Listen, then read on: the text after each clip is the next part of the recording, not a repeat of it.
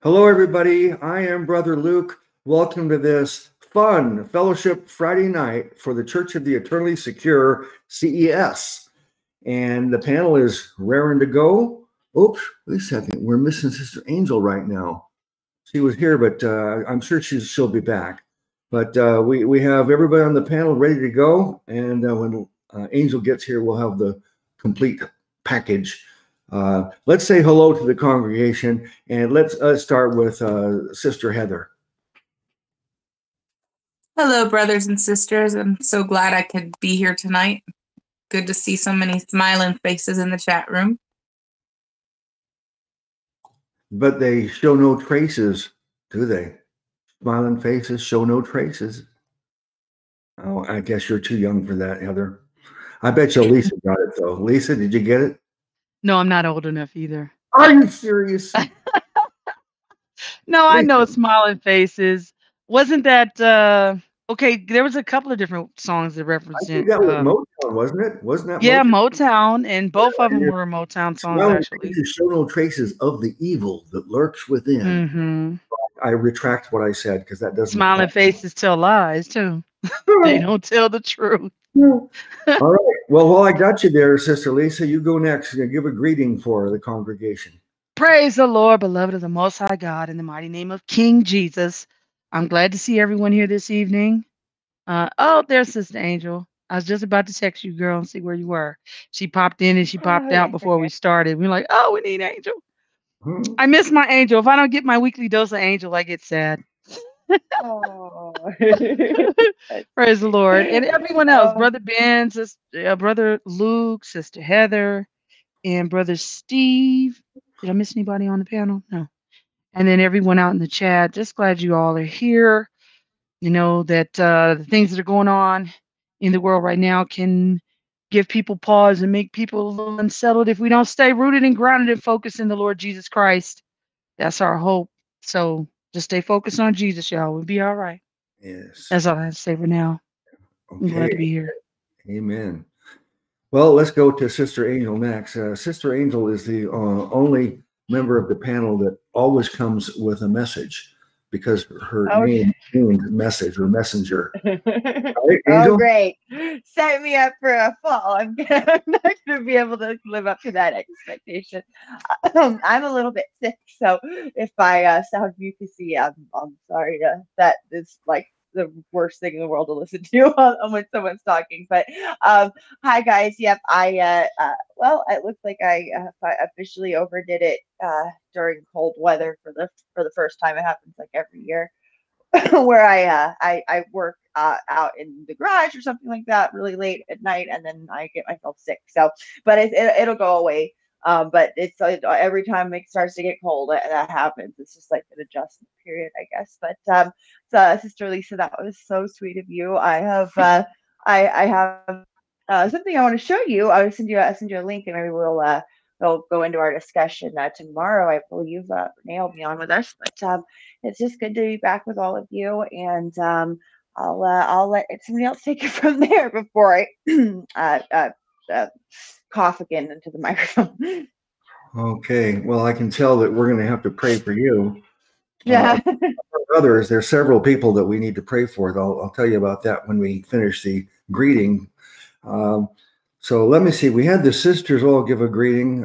Let's go with these brothers here. Brother Stephen? Hello. Hello. How art thou? Fantastico. Awesome. I would also like to say hello to all the panel people, Ben, Heather, and Lisa, and Angel. And to say I'm glad to see you tonight, Angel, because we missed you last night on my show, and we were worried about you. At least I was.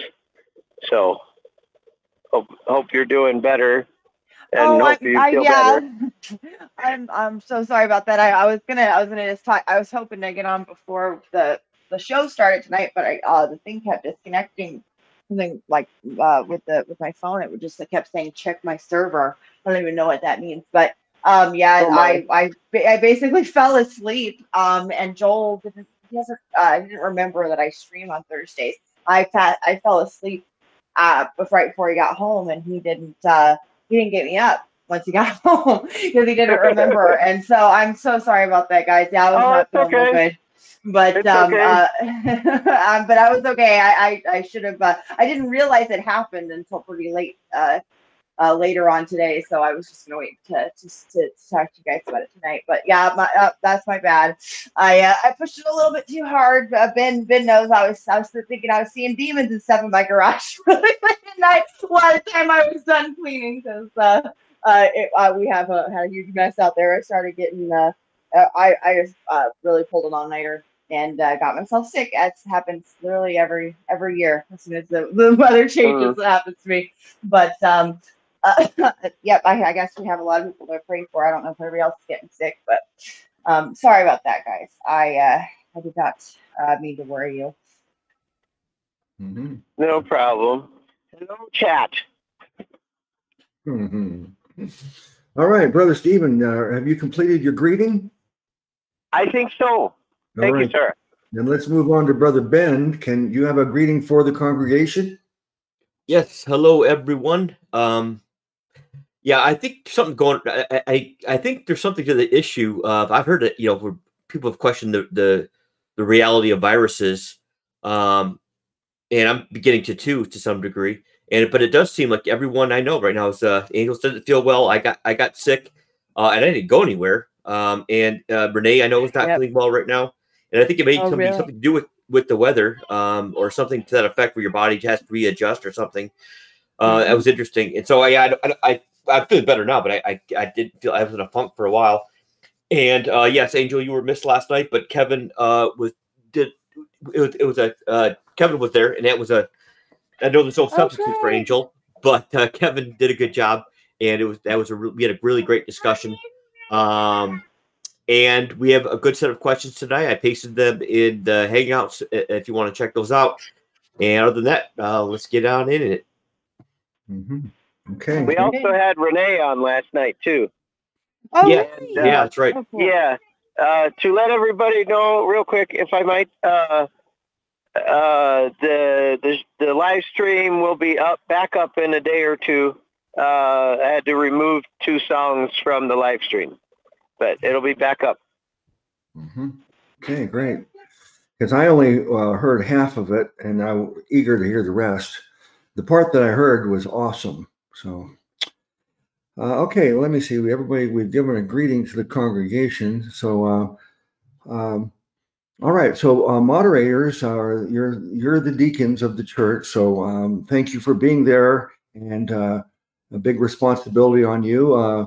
You're there to greet the members and the guests. And then if there is any issue that needs to be dealt with, then we're counting on you to do it, especially now that we have Sister Heather here. She cannot focus on being a moderator now that she's on the panel. So we need to give her a break there so she can have all of her attention on this conversation we're having. So thank you, moderators. You're the deacons, and we really appreciate what you do. Let me, before we go any further, say that I am aware of some prayer needs.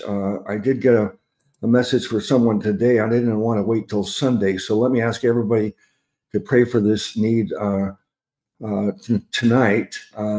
This is from Keltwin at AOL.com is where I got the message from, but it's from Kelly Garcio. And Kelly wrote, hi, Brother Luke. My name is Kelly Garcio. Screen name is Keltwin. I have been attending your church for a while now and participating in your fellowships and found them to be such a blessing. It has been a while since I've been on, as I have had a personal tragedy in my family, and that is why I'm writing to you. Can you please ask for people to pray for my son, Victor? He is 17 years old and was just diagnosed with Hodgkin's lymphoma. They will be seeing how far the stage of cancer has spread next week. I am praying that it is just stage 1 or 2. He then will start his chemotherapy. I know that God can use this for his glory in some way. Thank you, Luke. Kelly. That's a message we never want to hear. But yeah, we'll all pray for Victor, Kelly, and your whole family. Pray for the family of Lila and Boyce, friends of ours for many years. And Lila has just passed away a week ago at the age of 89. I think I mentioned to everybody at one of the recent programs that she and her husband have been professing Christians for many years, but a few years ago at the dinner party at their house, we got in a conversation and I realized that they didn't really understand the gospel. So I was able to clarify it for them, and the joy that came over them to learn that this salvation is a real free gift and that it's guaranteed because of their faith in Jesus. It's just like a terrible burden and weight was removed, and their countenance, everything changed. So that they're having a funeral for Lila tomorrow. So pray for her family to help them deal with this loss. Also, Sister Renee, has pray for her because she said she was going to be here tonight with us, and then she had to cancel because she's not feeling well. All right. Anybody else want to mention anything else?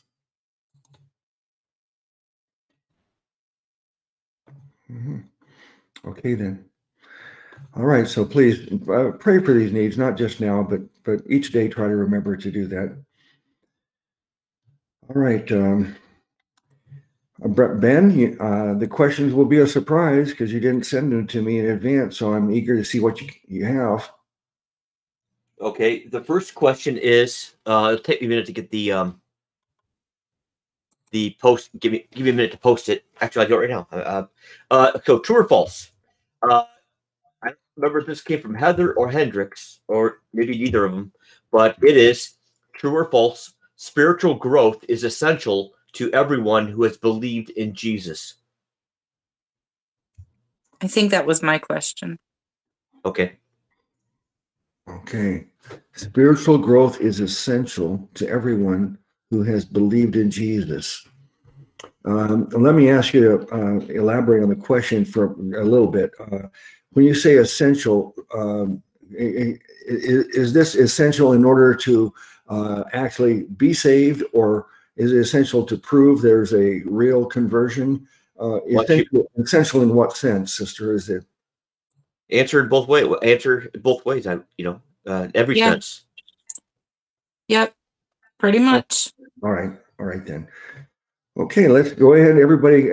If you haven't learned how to do this yet, Brother Ben posted the question in all caps. You can read the question, and next to it is a link, and you click on that.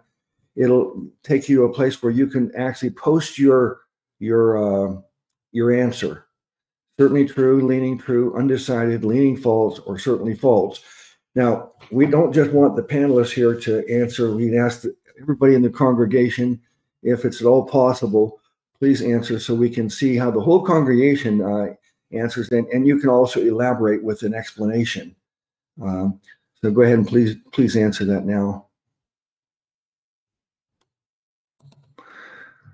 All right. So Heather, you submitted the question. That means our policy is that you're going to go last. So is there somebody eager to go first on this one? Okay, I guess it's up to me. I say certainly false. Spiritual, whether a person grows and to what degree a person grows spiritually, should not be used as a test to if someone got saved or not. I look at it this way. Let's compare the new birth to the natural birth for a moment. If you have, let's say, several people born right now, physically from their mother's womb, we don't, we know that they're all humans. None of them are more human than the others. But will the people grow and mature into productive human beings? That's the question.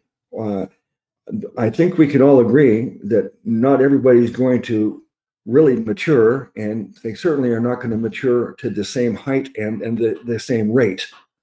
But even though one person, maybe 20 years from now, 30 years from now, they've already excelled at life. They have everything that a person would say they're very successful. And then the second person, let's say that they also become successful, but maybe much later in life, at the age of 50 or 60, is when they come into their own and excel. And then another person, they don't ever seem to be successful at life. They even in their own eyes, they consider themselves a failure. They've never been able to excel at anything, and their life is a disappointment to them and their families. But in all three of these cases, we don't say that how well they succeeded at life determines how human they are. And it's the same thing with the new birth. If you have these three people that are all born again spiritually, none of them are more born again than the other. You're either born again or you're not. Now, if we examine their lives over a lifetime, you'll see that maybe one of them excels and grows and matures spiritually, and bears much fruit, and it seems to be exemplary and at a young age. And then another person, they grow and mature, but later. And then a third person, you just don't detect any maturity or fruit in their life at all. And yet you cannot argue that any one is more born again than the other. At least we shouldn't. So that's how I would say that you need to interpret the question or answer it. All right. Who would like to go next? I'll go next. I just entered my answer in the chat just to reiterate it. I said both true and false, depending on which way you're looking at the question. It's true if you want spiritual maturity. It's false concerning salvation. So it kind of just depends on which way the question is being spun or perceived by the person that's examining the question. And as you said, you would require further clarity. And they said, well, go ahead and extrapolate on both, which is fair because we should to avoid confusion. But I've often said that when a person gets born again, the timetable, if you will, for lack of a better term, if you had a stopwatch, I don't get to have a stopwatch for you, and you don't get to have one for me. It's in God's time for that person. They're his servant. Who am I to judge another man's servant? The only thing I can do is judge their profession of faith. Now, if I see them, let's say we say, quote unquote, living a raggedy life, right? Then I don't want to be ensnared or entrapped or damaged by any fallout concerning the mess they're doing. So I would note and avoid, but I pray for my brother and sister if I perceive they're a believer. And even if they weren't, I might pray for them. So I might look at stuff they're doing and go, I don't want no fellowship with that. That's fair. But I don't count them not a son or daughter of God if they have the profession of faith, which is according to this scripture. Jesus gave us the key to discern who's a believer. Who do they say he is? What do they profess about him, his word, what he's done? That's how we know whether or not they're in the faith. By their profession. Can I look in their heart and go for sure? No. And anybody who would even try to do so, something ain't right. But when I look at that person, if I say, okay, their profession of faith is true according to the scripture, but they live in a raggedy lifestyle, I don't want to deal with that stuff. Then I'm going to put them on the note and avoid list, but I'll still pray for my brother and sister. They just may be a carnal Christian. There is such a thing. Now, what timetable before they come to a recognition to begin to grow in Christ, that's between them and the Lord. I can't look at a stopwatch and go, "Oh, it's right about time. They should have grown up on that by now." And this is a mistake a lot of believers make. That person's going to be on the Lord's timetable. They're his child. That's why we should pray. We can encourage, we can uplift. If that person's in our life, because like there's a family member, there are times you got to note and avoid family members too that may be believers. And don't tell me it ain't possible. Just look at Lot. Lot ought to close everybody's mouth. So that's one example. Now, the other with regard to salvation, that's never in play. Because if that person has truly believed in Jesus, they are trusting in him. And I have found Christians, you could catch them doing something they ain't had no business doing. They'll hang their head. Yeah, why are you? They hang their head. I know it ain't right. But ask them who Jesus is. They tell you the straight up truth. They don't deny his deity. They don't deny he came in the flesh. They don't deny that he's the only provision for sin. They don't deny he's the only way to heaven. And that is the only thing that'll come out of their mouth. And they believe in it.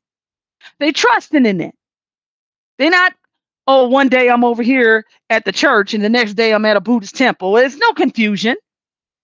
So this is what I'm saying, some of these works righteous heretics, man, they're dangerous. They're dangerous and they confuse everybody by putting the cart in front of the horse and then adding a stopwatch to it, which is not their business. If you're that concerned for somebody else, concerning their walk, which is raggedy, if you have, and I'm going to be careful here because sometimes people think that they have an unction from the Lord to do stuff and the Lord ain't gave you no unction. Seek him before you even open your mouth. But if you really believe that, then pray for them. If you do have a way to speak into their life about things and you can do so in love and you're not going to drive them away from the Lord, because that's something a lot of Christians do, because they bring legalism and put it on the table and they make the person feel even worse. And then they drive them away from the Lord. That's a whole nother thing. That's why you got to be very prayerful about what you're going to say. If you're being led by the Lord, then speak, but you better make sure that's the Lord and not your flesh and your self-righteousness. And you don't do that anymore. Therefore, they shouldn't be doing it anymore. You got to be prayerful and careful with that stuff. I'll give this example, then I shut up. There was one time I've told this before, but it's very important. People should hear it. I was at work and there was a coworker who was a believer. And she had came, like her spirit got stirred up again to return to things. You know what I'm saying? You've been a believer, but now it's time for some spiritual maturity. And the Lord was dealing with her about some things. But she was living with a man she wasn't married to, who was a coworker. And everybody knew they were boyfriend and girlfriend. It wasn't no secret. So when she started talking about the Lord and stuff, I was excited for her. I was like, this is great.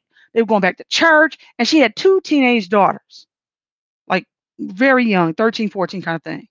And I went to open my mouth to say, well, sister, you can't continue to live with him and you're not married. I literally opened my mouth, took the breath to say the word. And the Lord said, don't say that. And I closed my mouth. And while she's talking to me and telling me, still fired up about the Lord, what they plan on doing and everything, she didn't say anything about that. She's just talking about what the Lord has showed her. He said, don't say that, because if you say that, you're going to damage her. She's going to get offended. And it's going to take me years to get it straight. That's literally what he told me. So I closed my mouth. I closed my mouth. There's a time, y'all, for everything. Timing is everything with the Lord. Go back through this Bible. You'll look. Sometimes it can be the right thing to say, but it ain't the right time to say it. Amen. So I was quiet. Now, the Lord always bears witness to the truth. He always gives his word with signs following. About 3 or 4 months later, because she was a coworker that worked a different shift, I was seeing her when I was on my way out. She was on her way in. Well, it had been a while. I hadn't seen her. Then one morning, I'm going out because I work nights. She's coming in, and we bumped each other. We had a minute to chat. And she said, sister, I just wanted to tell you. She said, the Lord ministered to me. She said, I'm not supposed to be living with this man I'm not married to. So I'm going to separate from him, and we're going to come back together in marriage and do it right, because my girls. And have to say nothing. Why? I keep telling people the Holy Spirit got their number. Just like he could tell me, he can tell them. That's why it's better to open your mouth in prayer for them than to say the wrong thing. You really do have to be led of the Lord. I get so tired of people going, oh, the Lord told me and told me and told me. And then you see the damage that they do. Well, was it really the Lord when it did damage, when it didn't bring healing, when it didn't lead that people to the Lord, didn't lead them to the Lord, but drove them away? Was it? So, okay, that's going to be on you because you said the Lord told you and you opened your mouth and did that. You better be right. So just be prayerful, beloved. Sometimes it's your flesh telling you, and it ain't the Lord. So there are times to be quiet. But in that being quiet, I still prayed for her. I heard what the Lord said. I still prayed for her. And then he confirmed his word later on. He ministered to her. She corrected that. I didn't have to say a word. So that's an example. That's why I'm saying it depends on what we're talking about. And even this type of thing, even this question, which is a great question, by the way, requires spiritual maturity to answer, because a babe would not answer this question the same way. But that's okay. It's a babe. You know, like when a babe come in the room, little baby say something and everybody smile and go, okay, baby, we understand. Because it's a babe. We don't attack the babe because it's a babe. But we can show them the truth about what the word says. Hopefully they'll receive it. Sometimes they won't. Sometimes babes storm off with a temper tantrum and get a little upset and walk away. But that's okay. We pray for them, encourage the babe. Hey, this is what the word says. So there's times for all things, but we do have to be prayerful and careful, beloved, and not get in our flesh, even in answering people, because if we do, then we can do more damage than good. And that's all I have to say. Woohoo! Wow, awesome, man. That's a lot of wisdom packed into that answer. Very good, very good. All right. Yep, I just wanted to say I'm just gonna go ahead and say amen to what she said and just ditto, because I don't think I could cover it any better. That was how in the world are you gonna follow that, Angel? Maybe I can't. Wait, let's it would just be fake and strained. She could have covered it. Her. Sister, let's make Ben follow her. And after Ben, okay. Okay? Go ahead, Ben. Oh, yeah, bless his heart. All right, well, I'll take a different angle, as I usually do. And I would say, well, I think the parable of the sower is a good application for this question, because it addresses both the salvation, the growth in the salvation sense, and growth in the sanctification, spiritual and maturity sense. And Jesus said in Luke 3 that he's the sower, and the seed is the word of God, and he gives four categories of ground, essentially, which the ground is essentially an allusion to the human heart. And he says only the first soil was unsaved. In fact, he defines the meaning of the parable in Luke 8. He says that only the first soil of the first soil. Yes, he says that Satan takes the seed away from their heart, lest they believe and be saved. So right there, he's telling you right there what's required to be. What's the category for growth? It's whether you believe or not. So the other three soils he gives as different are saved believers. The seed germinated, so that germination is essentially new life, which represents the new birth. And so where there's new life, there's new birth. But the other three soils had different degrees of spiritual maturity based on really the heart and what the heart was exposed to over the course of its life. And so that each of the different soils brought forth different degrees of fruit. In fact, Jesus says that if you don't understand this parable, how will you understand the other parables? And by extension, I would say, if you don't understand that parable, you will misunderstand a lot of scriptures, but namely, you'll misunderstand 2 Peter, Jude, and Hebrews, because I believe Hebrews and Second Peter in particular are direct applications of the parable of the sower, and I'll go into that in a minute. And so, like I mentioned, so and also, so some people will say, well, no, Matthew gives a different telling of that parable, and he says that only the last fruit or last seed soil gave birth to abundance of fruit because they understood. Well, Luke is really, I believe, an account of Jesus' earthly ministry for a Gentile audience. So it's kind of designed to tell the Gentile world what happened to the promised kingdom. It didn't come, and so why didn't it come? And so it answers that question for Gentiles, and Matthew does the same thing, but it does it to mostly a Jewish audience. It answers to the Jews, why didn't the promised kingdom come? And the reason why it didn't come is they did not receive its king. And the reason they did not receive its king is because they didn't understand the scriptures. And that's why the word understanding is emphasized in Matthew's account, because the whole idea is that they didn't understand the scriptures. They were blind. They should have anticipated his visitation. He was talking to them right in front of their face. They still didn't see him for who he was. And that's why the kingdom was postponed. God's promises did not fail, but simply the earthly kingdom, is postponed for a future date. And that's why Matthew emphasized understanding in his parable, because that was a common theme, I guess, in the ancient world. Would they repurpose? That's why there's differences in the Gospels too. I find this fascinating, that, because there's different accounts. There's a lot of similarities between the synoptics, but there's also differences. And that was a common thing back in the day, when in the ancient world, when they wrote biography, they didn't do it like they didn't record history like we do today.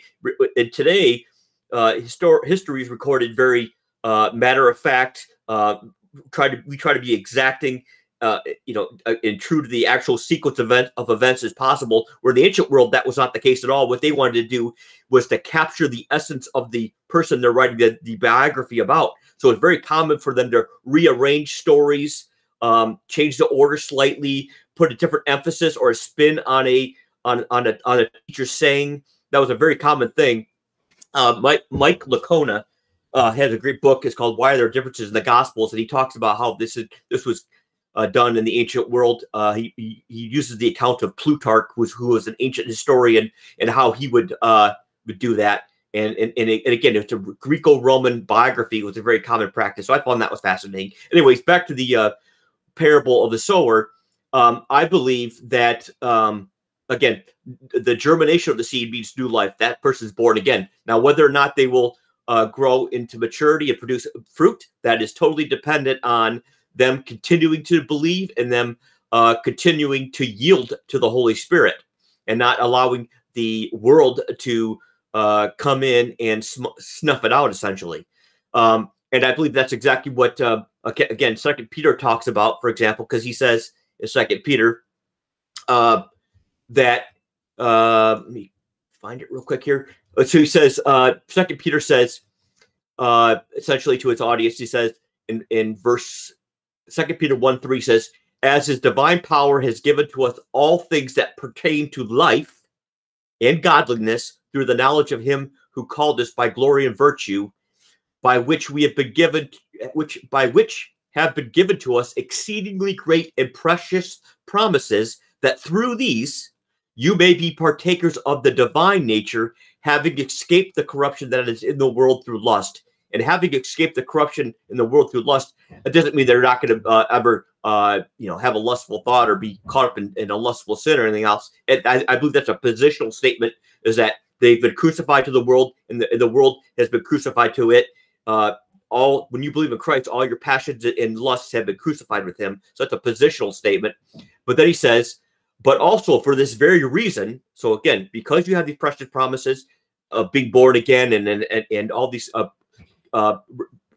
opportunity for rewards, giving all diligence, add to your faith virtue, and to virtue knowledge, to knowledge self-control to perseverance to godliness, etc. because he says, and again, this is the tie-in with the parable of the sower. For if these are yours and abound, you will be neither barren nor unfruitful in the knowledge of our Lord Jesus Christ.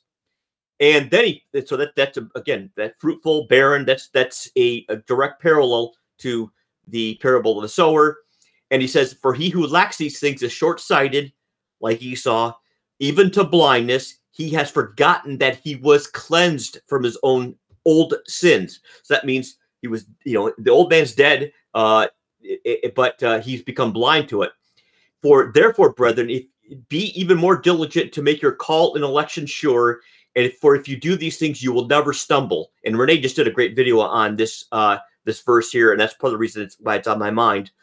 And that stumble there, I'm convinced doesn't mean like just having a moment of weakness, but it's stumbling into apostasy, because he then proceeds to warn them that false teachers are coming, and what they're going to do is twist the scriptures and turn the grace of God into lewdness or license. And if they succumb to that false teaching, he says, if they are again entangled and overcome, that's a direct parallel to the parable of the sower, where he says that the second soil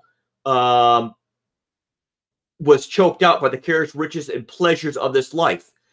And so I believe, again, 2 Peter is a warning not to grow. It's essential to grow so that we don't fall into apostasy, or we don't fall into false teaching. And because if you do that, you'll become like a dog that returns to its vomit, or a sow that returns to its wallowing. Again, it has nothing to do with your position in Christ, but your condition in time will be, instead of partaking in the divine nature, you'll be partaking in the beast nature, which is the flesh, and you'll sow to that, which is just, so you'll reap corruption. And so again, I think that the third soil is a picture of, Peter has talked about the third soil, where you're choked out by the cares, riches, and pleasures of this life by false teaching. And the Hebrews is also warning about falling into apostasy, but that, instead of falling into the ditch of license, I believe it's falling into the ditch of legalism, where you fall back into the law. And that's the second soil, where it says thorns sprang up and choked it. So thorns is a picture of law, or the curse of the law, I believe.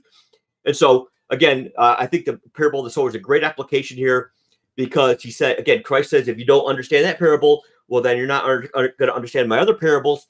And I think by extension, you're going to misinterpret Hebrews. You're going to misinterpret 2 Peter, because both of those epistles use language from the parable of the sower. And so, yes, I do think it's essential for our growth, for the purpose of rewards, and for the purpose of not falling into error. Mm-hmm. Okay. All right. Thank you. I think it was well done. I think I agree with your point, and using that parable to answer the question. You talked about how you respond to the Holy Spirit will determine whether you're growing or not. I was in a conversation with Victoria earlier today, and we were talking about growing or not. And I've used this example before. It's who are you going to feed? Once you're born again, will you feed the old man, or will you feed the new man? If you feed one and starve the other, and that's what happens. If you're not feeding the new man with Bible studies, prayer, fellowship, ministry works, you're not going to grow without feeding him. And so I would say, do everything you can to feed the new man and starve the old man, and that will assure that you're going to be growing and maturing. Let me see, Brother Steve. Wait, we're going to have Angel follow Ben, right? What do you think, Angel? Oh, that's why when after Lisa was done, I just said I seconded everything, because I really feel like that, everybody's really just covered it so well. I don't, when I think of the word essential, I can't disconnect that word from the idea of like essential for salvation in my mind. So I would say false. It's not essential in that sense, but it is, in my experience, it's a little bit inextricable, in the sense that I had, just becoming humble enough to even accept the gospel, and being able to see the truth finally, being able to actually be honest enough with yourself, just to see through the world of lies that that makes us all so puffed up that we reject this free gift. Most of us forever. um that entails a kind of growth. I mean, for me, it's not what saved me. It was just such a big step from the blindness of my youth. So and I think that's the kind of growth that God can really work with. And we can choose to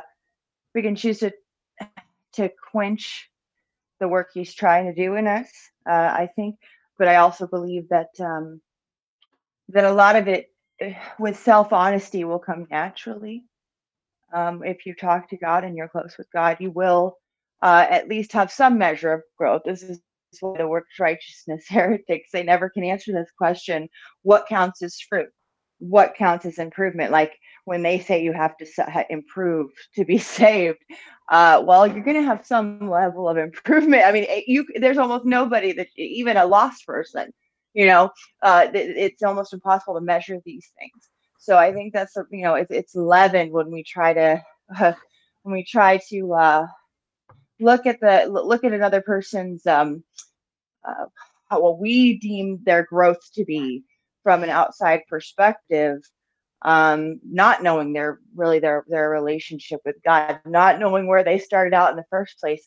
This prideful spirit comes in where we want to fruit inspect them. Even in the grace community, some people supposedly in the grace community will do this, and it's totally arbitrary. And really, they're not measuring these people. They're not judging these people against the standard of Christ. They're doing it against their own. They're measuring people against themselves and what they think of themselves to be. But I think that for me, and actually just knowing the truth, knowing that His word is true, knowing that He created us in His image, knowing that everything He says in that book, that's kind of the instruction manual for life. That is the final arbiter of truth for us. I'm still in awe of just the growth that's come just from knowing the truth. And I think we really appreciate just how stunted we are when we don't have these just very basic coordinates of where we are and what the world is. The world is being very rude. And so I think that that's kind of the nice. That's the good news. Lucy, you better stop. And the good news is that you kind of can't help but grow if you actually align yourself with God's word, at least recognizing the truth of it and rejecting the lies of the world. That'll give you a really big head start compared with most people today who have no idea where they are, who they are, why they're here, who God is, if there's a God. And so try not to judge yourself too harshly, and just try to check all of your, all of the things that you assume to be true against the word of God. And it's a really, and be humble enough to let go of it if it doesn't line up. And that in of itself, that did wonders for me. That just right there, starting off as a new believer, that was a really big step, and made a lot of things a lot easier for me when it comes to spiritual growth. But listen, I was starting out in like the deepest possible trench as an atheist. So for me, I had a long way to go, and my transformations are pretty stark because of it. So if you grew up in the church and you were like a reasonably decent, sane person, unlike atheists and people my age these days, maybe it's a little bit harder to improve. But for me, I was starting out so low, and I'm still coasting, I feel like, because I had a long way to. It was real bad. But anyway, that I'm gonna go deal with my screaming kids now and mute before they interrupt again. And you said you didn't have anything to say. Mm-hmm. I think my little girl did. Well, what she's done is she's caused me to think of some more questions for her. I remember when we did our interview, I don't remember all this debauchery and atheistic depravity that she was in. I need to re-interview you, Sister Angel, get more details. Okay. Oh, sounds good. Sounds good. All right. Whenever. Brother Stephen, you've been waiting a long time. Do you have a lot to say about this, or has it all been said? Did Heather go already? No, Heather goes last because she wrote the question. Oh, okay. I knew now I remember what she said. Yeah, she asked the question to be answered from both sides. Yes. Okay. That was when she talked. Okay. So ditto.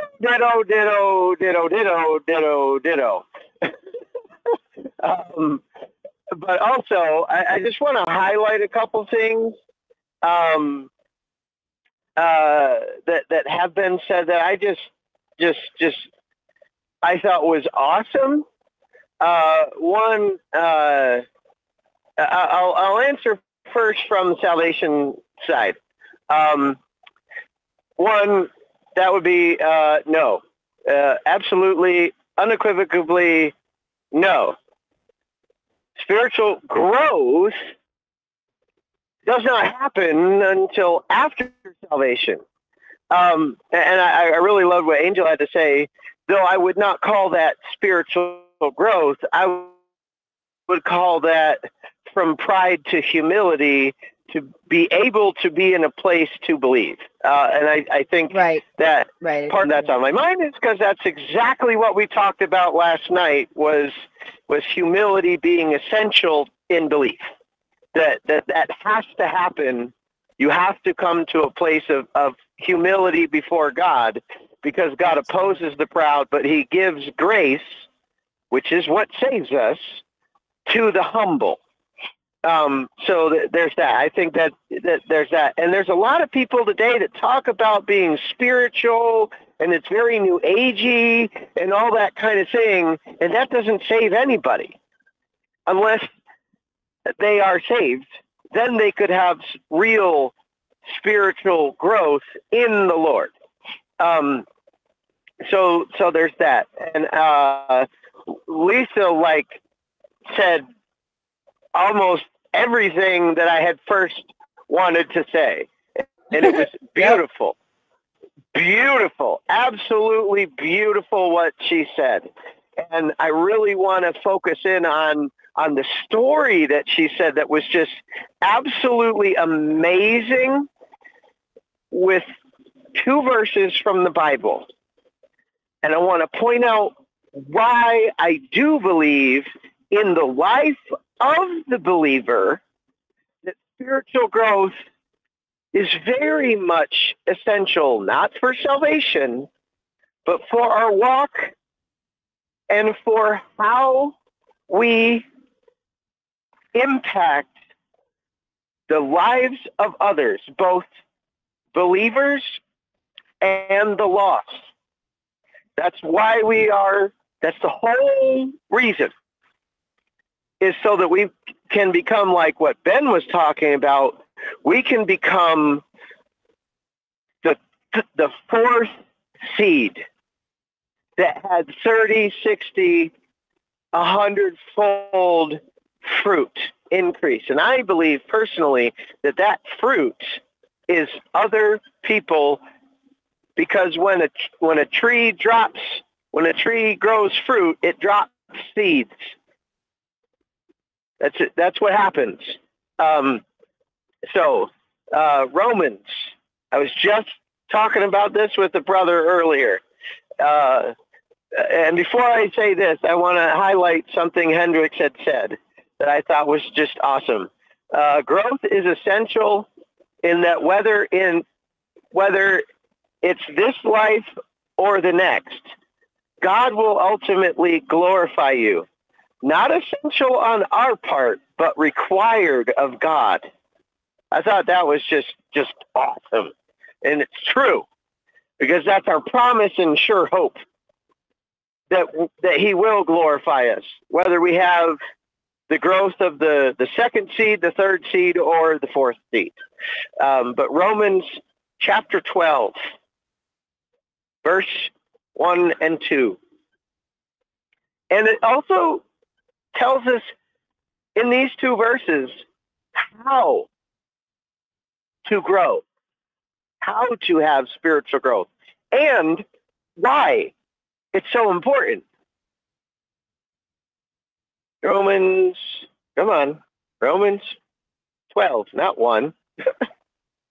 I beseech you, therefore, brethren, by the mercies of God, that ye present your bodies a living sacrifice, holy and acceptable unto God, which is your reasonable service. And be not conformed to this world, but be ye transformed by the renewing of your mind, that ye may prove what is good and acceptable and perfect will of God. What is that good and acceptable and perfect will of God? I'd also like to read in another translation that might make it a little more plain for those that have trouble with the King James language. This is in the NIV. Therefore, I urge you, brothers and sisters, in view of God's mercy, to offer your bodies as a living sacrifice, holy and pleasing to God. This is your true and proper worship. Do not conform to the pattern of this world. So that's how you offer your body as a holy and pleasing sacrifice, by not being conformed to the pattern of this world, but by being transformed, but be transformed by the renewing of your mind. How do you do that? Through the washing of the water of God's word. Then you will be able to test and approve what God's will is, his good, pleasing, and perfect will. Why do I highlight these two scriptures? Because Lisa's story highlights exactly what happens when we become more spiritually mature. We are able to test and approve what God's will is in situations where she could recognize the voice of God and hear, because she studied and learned how God speaks. To hear, no, don't say that right now.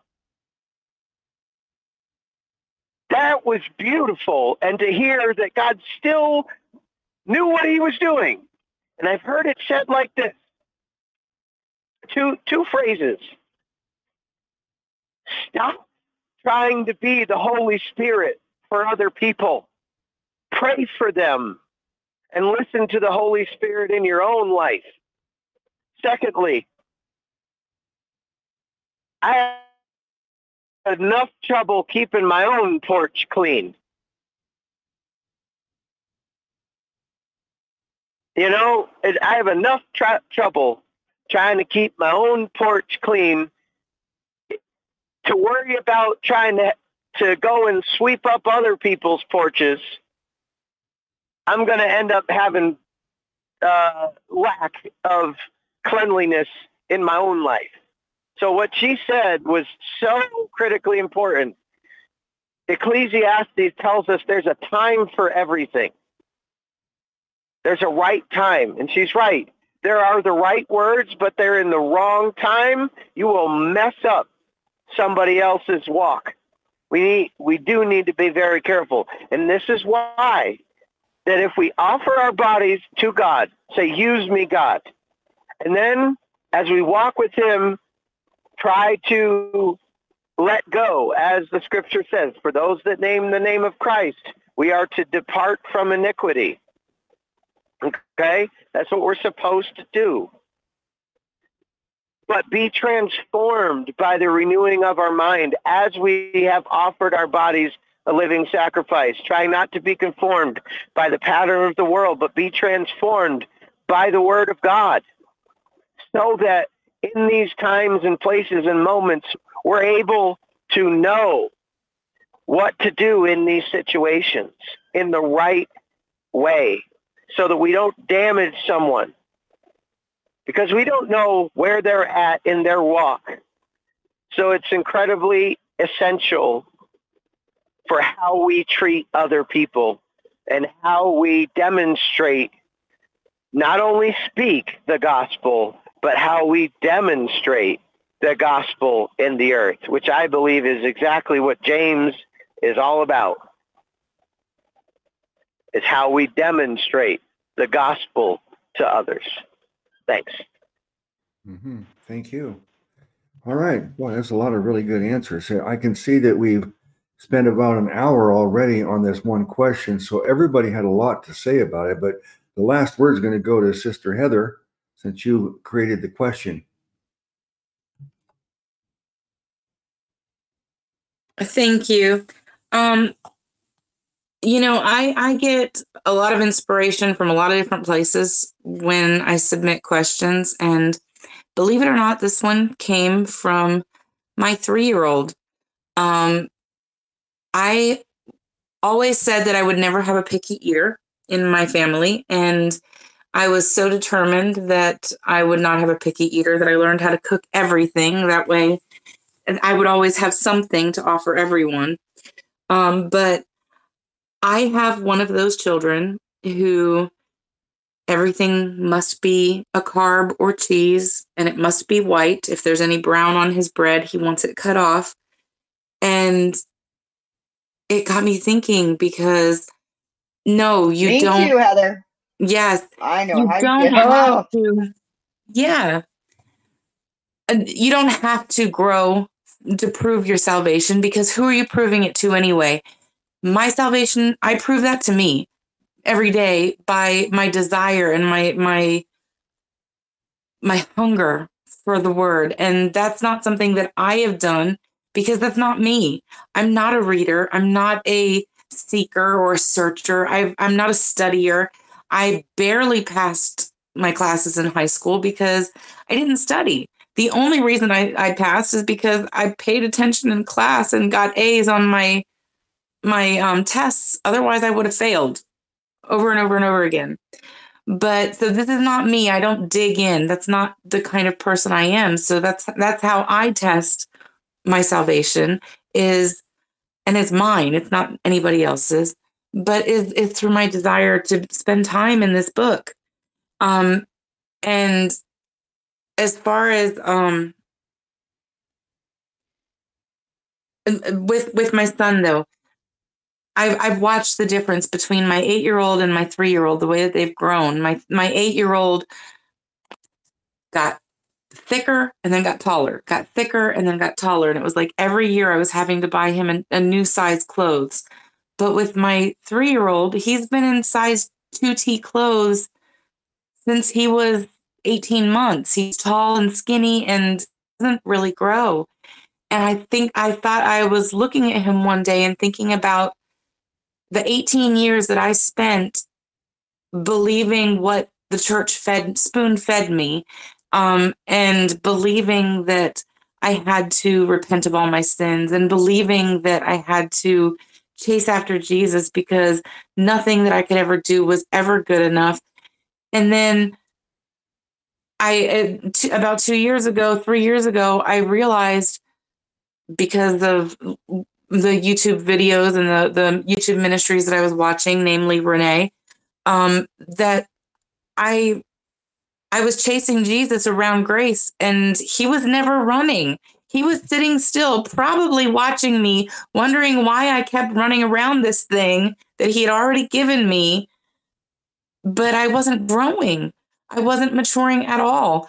And every day I would mess up and I'd be like, oh, again, here I am on my knees praying for forgiveness for something that I did. And I know I'm just going to do it again tomorrow. I know I'm going to mess up, but I just don't know how to get out of this cycle. And it wasn't until until I really understood what grace meant and what it meant for my life, that, first of all, I stopped running and I sat down. And you know what? It's amazing how much time you have to actually sit down and read once you stop running. It's crazy. And I sat down and I have read and I have dug, and God has revealed things to me. And even something as silly as the verse of the day on YouVersion this morning spoke to me.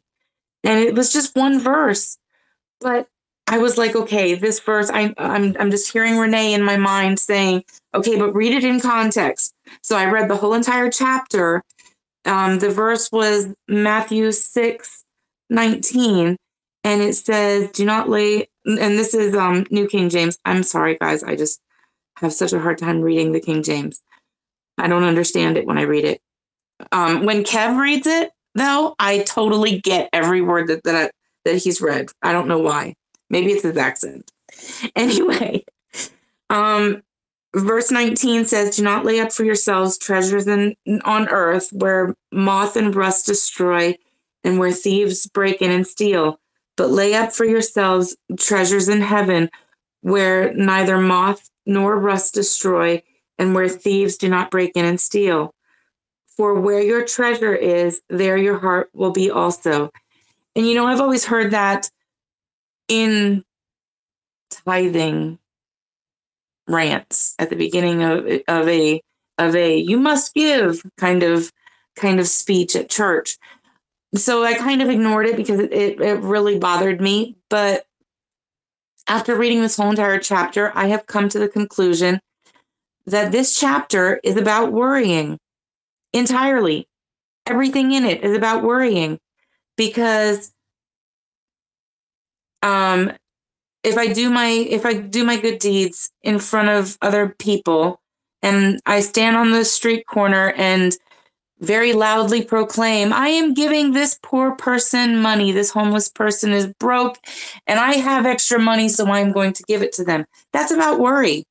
And the reason it's about worry is because I am, by proclaiming this, I'm trying to get the same kind of reaction from God that I would expect to get from man. And in my worry that I'm not doing enough, I'm trying to show it to the world and show it to God that I'm doing this, and please acknowledge it. And you know, the prayer, it's about the same thing, laying up treasures in heaven. So what are the treasures that we lay up in heaven? It's not money, it's not the good things that I've done, it's not feeding the poor, it's not anything like that. It's the people that I take hand in hand when I walk through the gates of heaven. And that is my treasure, who I took with me, not what I took, because I don't take anything with me, just the people. And so I was going to share this at some point tonight, but when Brother Steve was talking about that, the treasures being the people, it's so true. What we take with us, that is the people. The seed that we plant becomes people who believe in Jesus. And that's what we're called to do. And that's how we know that we've matured. And I don't know. I've kind of lost my train of thought, but that's what I wanted to say. Okay. All right. Thank you, sister. Well, I found the whole subject, the question and answers, to be fantastic, very interesting. Not a moment was I bored. It was very worthwhile. But normally what we do is we have a second round where we see if there's a follow-up. But we spent more than an hour on this question. So unless you're eager to stay on this subject, I'd say that we could forego the second round so we can move to the next question, unless there's something you want to say as a follow-up that you think is really important. Anything? All right, then. Great question and great answers by all. All right, Ben, why don't we go to the next question? Okay, this one is from Mia Pratt, and it is true or false. God allows unbelievers to prosper while believers always suffer. Okay. Let me see. Let me reverse the order this time here, if it's all right. Heather, would you mind going first on this one?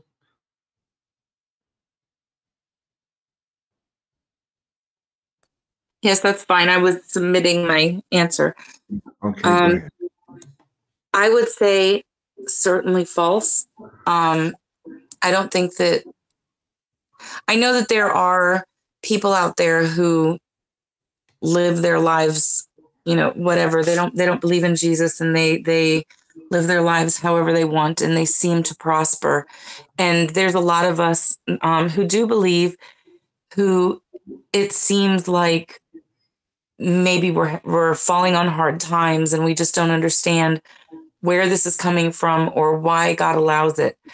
But I heard something once, and I don't know where I heard it. It may have even been on here, but it really spoke to my heart. And it was this, that our time here on this earth is as close to hell as we will ever get. And for a non-believer, the time that they spend here on this earth, if they never believe, is as close to heaven as they will ever get. So that gave me some perspective, like, okay, so they're prospering. Great. Let them enjoy it. Pray that they get saved and that that's not all they get. But if they never get saved, then at least they've had a life that has blessed them, that God has blessed them in. And I don't know, I see it as that I have something wonderful to look forward to. And life really stinks sometimes, and it's okay. And I understand there's a lot of us that struggle, but we've got something better to look forward to. Okay, thank you. All right, Brother Stephen.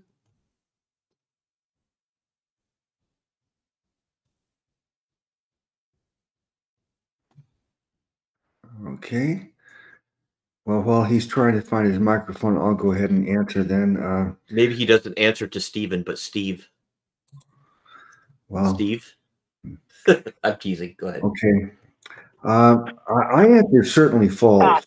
And the reason was really mostly because when it says always, I tend to shy away from giving absolutes. I think that this is one of my, I call it a pet peeve, but it's really more serious than that. And that is dogmatism, where people make absolute declarations, and it's impossible that they could be wrong. That's a very dangerous thing, but I see it happen almost automatically. When you get a new believer and they don't know much about the Bible, if at all, if anything, except the gospel. And then if they decide to get serious and start studying the Bible, those who get really serious about Bible study, unfortunately, maybe a year later, they're authorities and they want to teach and declare what's these absolute truths and say that others are heretics if they disagree. It doesn't even take more than a year for a babe to turn into a dogmatist. It's very sad to me. I think people need to stay humble, not think that they've got the absolute correct answer to everything, and keep on learning. So I would say, because it has always suffer, I would say no. That's not. That's certainly false, because it's not going to be true 100% of the time. Now, will believers suffer? Well, Jesus said, "Don't think that." No, he says, if they did this to me, imagine what they're going to do to you. How you will be persecuted, and throughout all of church history. The church has always gone through tribulation and persecution, and why should it be any different for us at this time in history? We will suffer too for our faith. If you're not suffering for your faith, then you're probably been pretty good at keeping it secret. That's what I call closet Christians. It's very safe to not talk about your faith and say it's a personal, private thing for me, and it could very well be, but. we're supposed to, if nothing else, share the gospel. And if you do start talking about Jesus and want to tell people the good news, you are going to suffer some kind of persecution. That is inevitable. Now, God always allows unbelievers to prosper. He allows it because, see, the rules of the world are in a corrupt world. And to succeed, or to let's say the measurement is wealth. Sometimes people gain a lot of wealth and they're absolutely corrupt and dishonest and just horrible in every way. But that seems to be the ways of the world. And within those rules, which is anything's okay as long as I get ahead. Those who don't have any restrictions on them, like we have restrictions because the Holy Spirit and the Scriptures are telling us how we are to behave. We don't get saved because we behave. We get saved because we believe. But then after we believe, as we start to change, we're going to find out that not only will we have persecution, but we're under standards of character and morality. And these things should affect how we live and our decisions. But the people who are not under that, the world as a whole, they're not restricted by ethics. So they can succeed because they don't have any limitations. They can do whatever they want to succeed because ethics are not going to enter into their decisions. So yeah, many times you see people prosper who are not believers, and believers maybe not prosper. But as we discussed in the last question, we may be very prosperous in terms of treasures in heaven. Brother Steve, is your everything working now? You ready to go next? Sure. Go ahead. Sure. There's a lot of proverbs that speak to this. If you were to look up, and I haven't yet, also Ecclesiastes has some reference to this. About if you were to look up the key words, the wicked and prosper. And so I definitely, with what Luke said, I think that was spot on. And I loved what Heather had to say. And I would just I just wanted to throw a little bit of encouragement to you, Heather. If the King James troubles you and you can read the New King James or another version of the Bible and you're reading it in context, that's wonderful. Read a version that you can understand. And this goes for anybody, whether you're on the panel or in the chat. I would suggest, that you understand how your version was translated. King James is one of the most direct and literal translations, and other translations are thought for thought translation, like the NIV that I like as well. And Luke uses the Amplified a lot on Wednesday night, and I love that version too, because it amplifies things. It gives more for our study, and I think that's great. Context matters so much, no matter what version of the Bible you are reading, with the exception of a few that I would say burn it. Literally, there's the Rainbow Bible, not the King James Rainbow Bible. There's literally a Bible called the Rainbow Bible, and it was written in support to try to uphold homosexuality as being not a sin and being okay. I'm not saying, please hear me, I am not saying if you have struggles with homosexuality that you cannot be saved. That is absolutely unequivocally false. We just need to know we're a sinner and we need a savior. And that includes all sin. Any sin slew me. And James says, if I've committed one sin, I'm guilty of them all. So I'm just as guilty as the homosexual, and just as in need of a savior as a homosexual, as a pedophile, as a murderer, as an idolater, as children that are disobedient to their parents. All of those things. But I'm off track a little bit.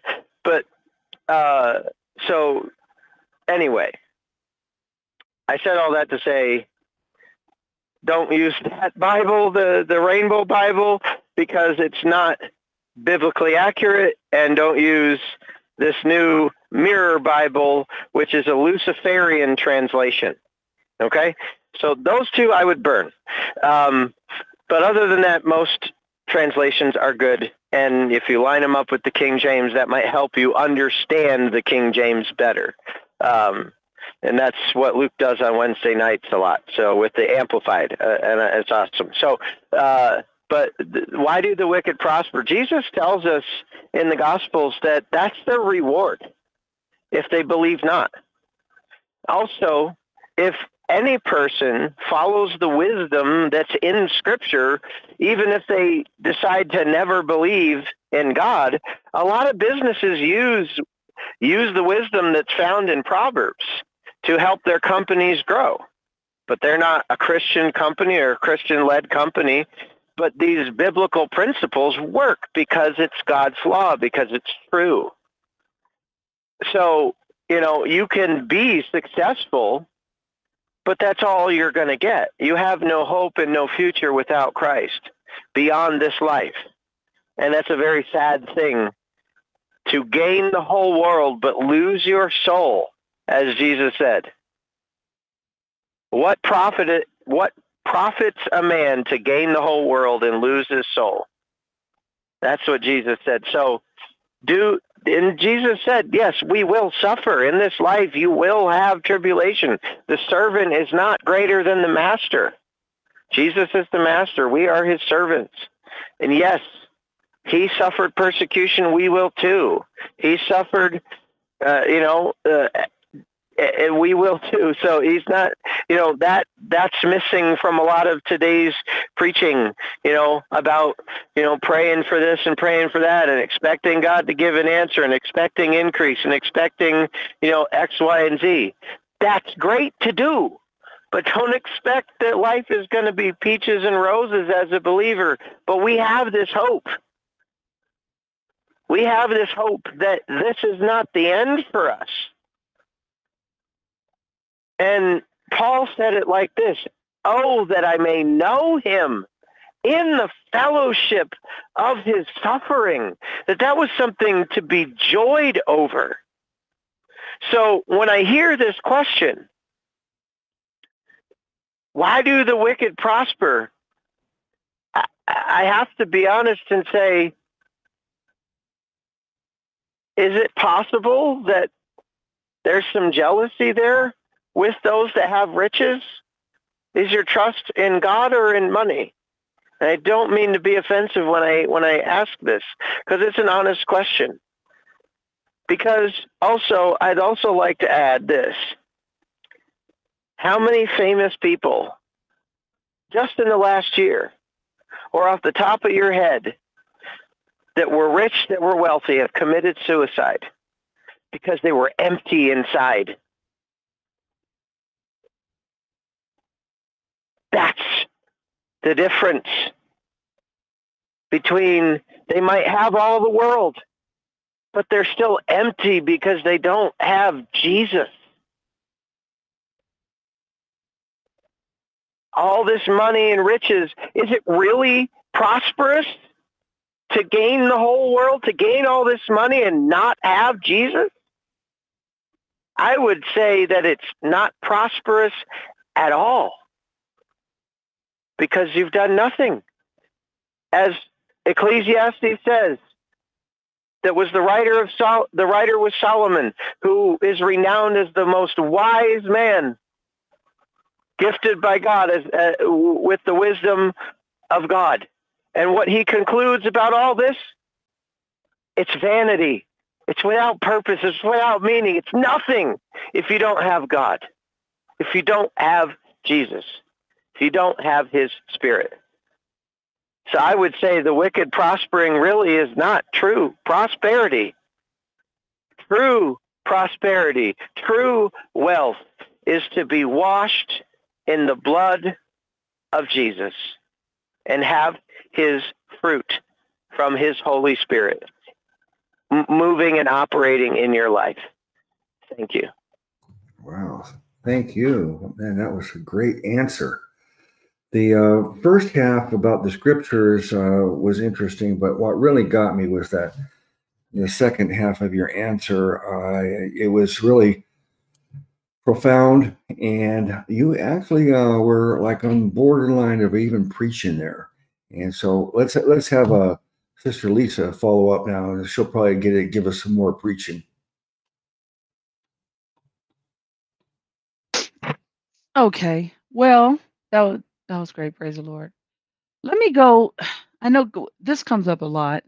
I think we've all done it when we see other people prospering and we're doing all we can to serve the Lord and we see the wicked. What who was it? Was it David that said, "When I see the prosperity of the wicked, my foot almost slipped"? I don't remember who said that, but yeah, I always think of that scripture. So don't be discouraged.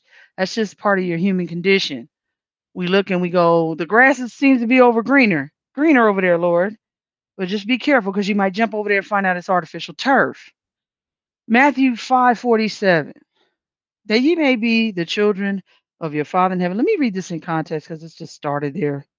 We go back to verse 42. Give to him that asketh of thee, and to him that would borrow of thee, turn not thou away. Ye have heard that, excuse me, it hath been said, thou shalt love thy neighbor and hate thine enemy. But I say unto you, love your enemies, bless them that curse you, and do good to them that hate you, and pray for them which despitefully use you and persecute you, that ye may be the children of your Father which is in heaven. For he maketh the sun to rise on the evil and the good, and sendeth rain on the just and on the unjust. So this is the way of the Lord, y'all. He allows the wicked to prosper. He allows the righteous to prosper. Um, it's not that God is doing anything to you. A lot of times, these persecutions, if you will, are actually things that are going to strengthen you in your faith, and you're not even looking at it the right way. And no, remember, I think it was James that said, um, "Let no man say that when he is tempted of God." That tempted actually means tempted, tested, or tried. So it's not the Lord, but he'll allow your proving. And we've seen in the Bible where the Lord allowed other spirits or entities to go and do certain things. The Lord will allow the devil to do stuff to you or things to happen to you that will be approving for you. It's not, it's a demonstration to the devils, first of all, that you truly do believe. And then also to yourself, so that times of doubt, you can go back and look in your life and go, yeah, but when the devil try to bring doubt and stuff, you go, but yeah, but wait a minute, I remember when, and then I did, and I prayed, and the Lord came through. One of my favorite songs they have, when I'm going through stuff, I don't always play it, but sometimes I do, is He didn't bring us this far to leave us.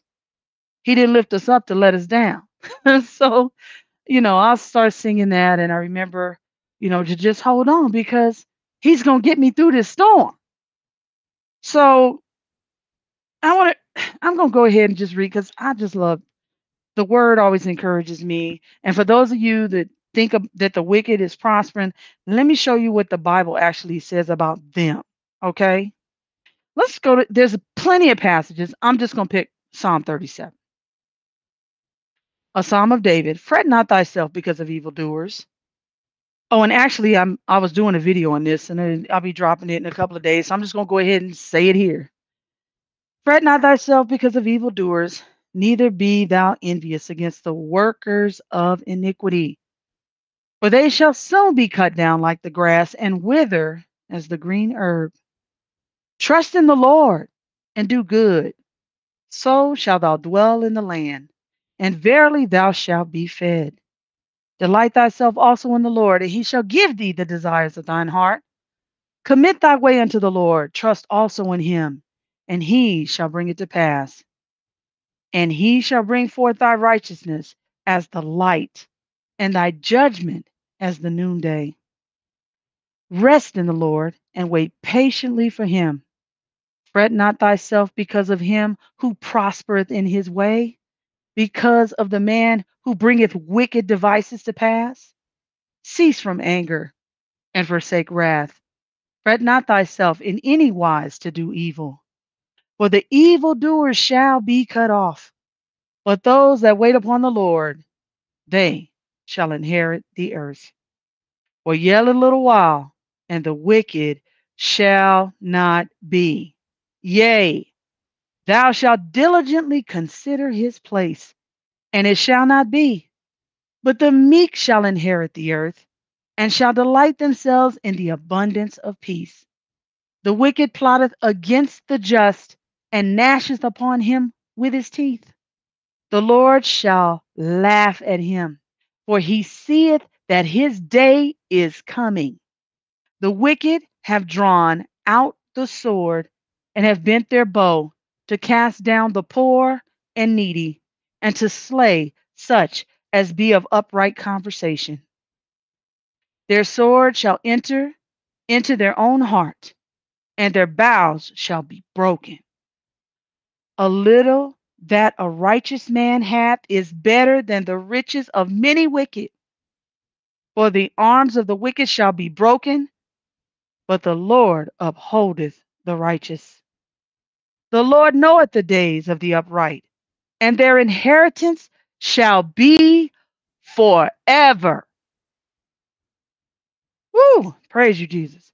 They shall not be ashamed in the evil time, and in the days of famine they shall be satisfied. But the wicked shall perish, and the enemies of the Lord shall be as the fat of lambs.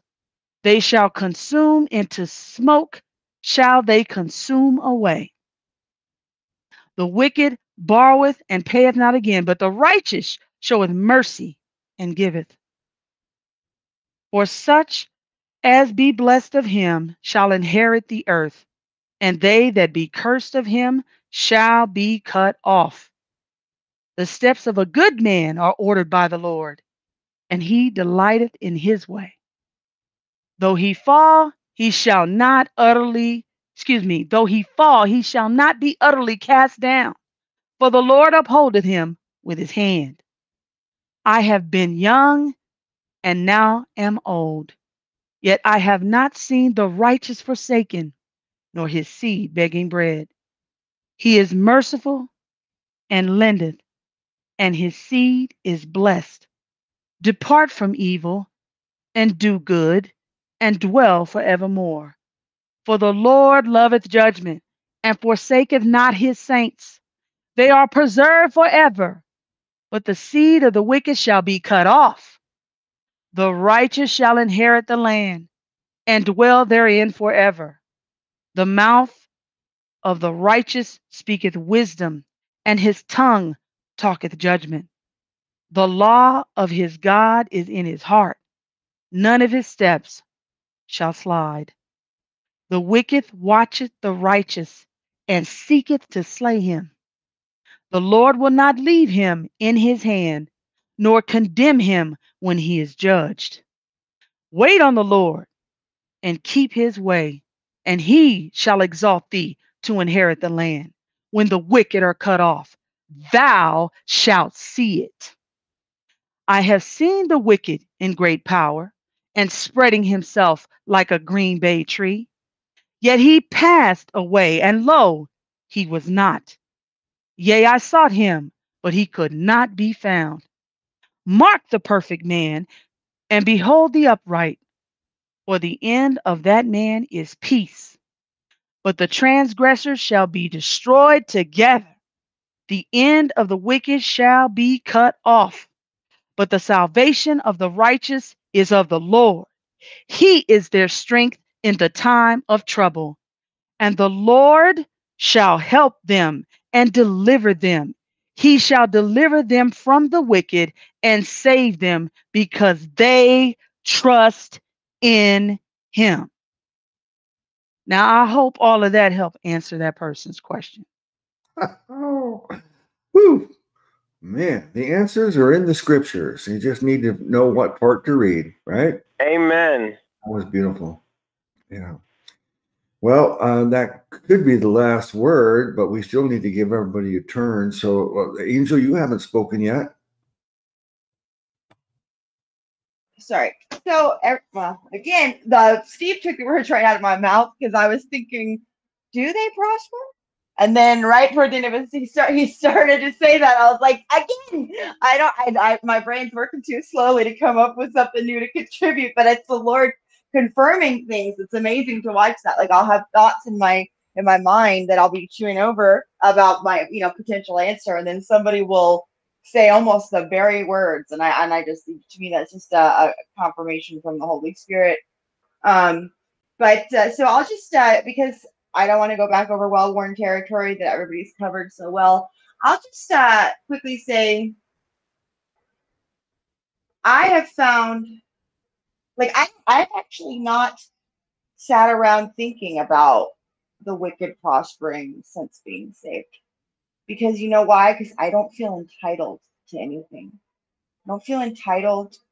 I feel like God has really humbled me in that way, and shown me the hard way that whatever I think I might be entitled to in this life, it's, he'll make a point to give me the very opposite, if that expectation is prideful and hypocritical, and really it's childish, and I see it all over the place today. They're encouraging it. They're cultivating this sense of entitlement and, oh, no fair, that's not fair. It's this kind of I guess, a communist mentality of, God never told us that that life would be fair. And typically, there's always a way that for God to show you that whatever you're sitting around thinking that you deserve, he'll show you why you didn't even deserve it in the first place. Even if perhaps you could argue that you did. It's that spirit of pride and entitlement and blindness and jealousy. It's kind of a covetousness, and then it usually tends to come with a bitter spirit, and it's like just this it's all over our society now, especially with people my age, where they are consumed with this. We saw like Occupy Wall Street, and they talk about the top 1% and all this stuff, and like as if they are somehow entitled to. Well, it's not fair that we have to work 2 jobs to pay our bills, or this mentality. I know it might seem different than watching. Why do the righteous suffer while the wicked prosper? I mean, first of all, like, I don't know who the wicked are in any given statement, but a lot of times people will just kind of build up this idea of like the other, and kind of project all of these things on them. But we really don't know what's going on in their life, and we don't know what God's using it for. A lot of times he has a plan that we can't see all the time. He always has a plan that we can't see. I see, the thing that disturbs me with this question is I just since being brought to my knees enough to even come to receive the gospel, believe it, and believe God's word. There hasn't been a time where I felt so much better than other people somehow. Even as a saint, I know I'm only a saint vicariously. I'm only righteous vicariously. It's Christ that's righteous. I just know that's true. I just believe he did what he said he did, and that's it. That's the only difference between me and the quote unquote wicked.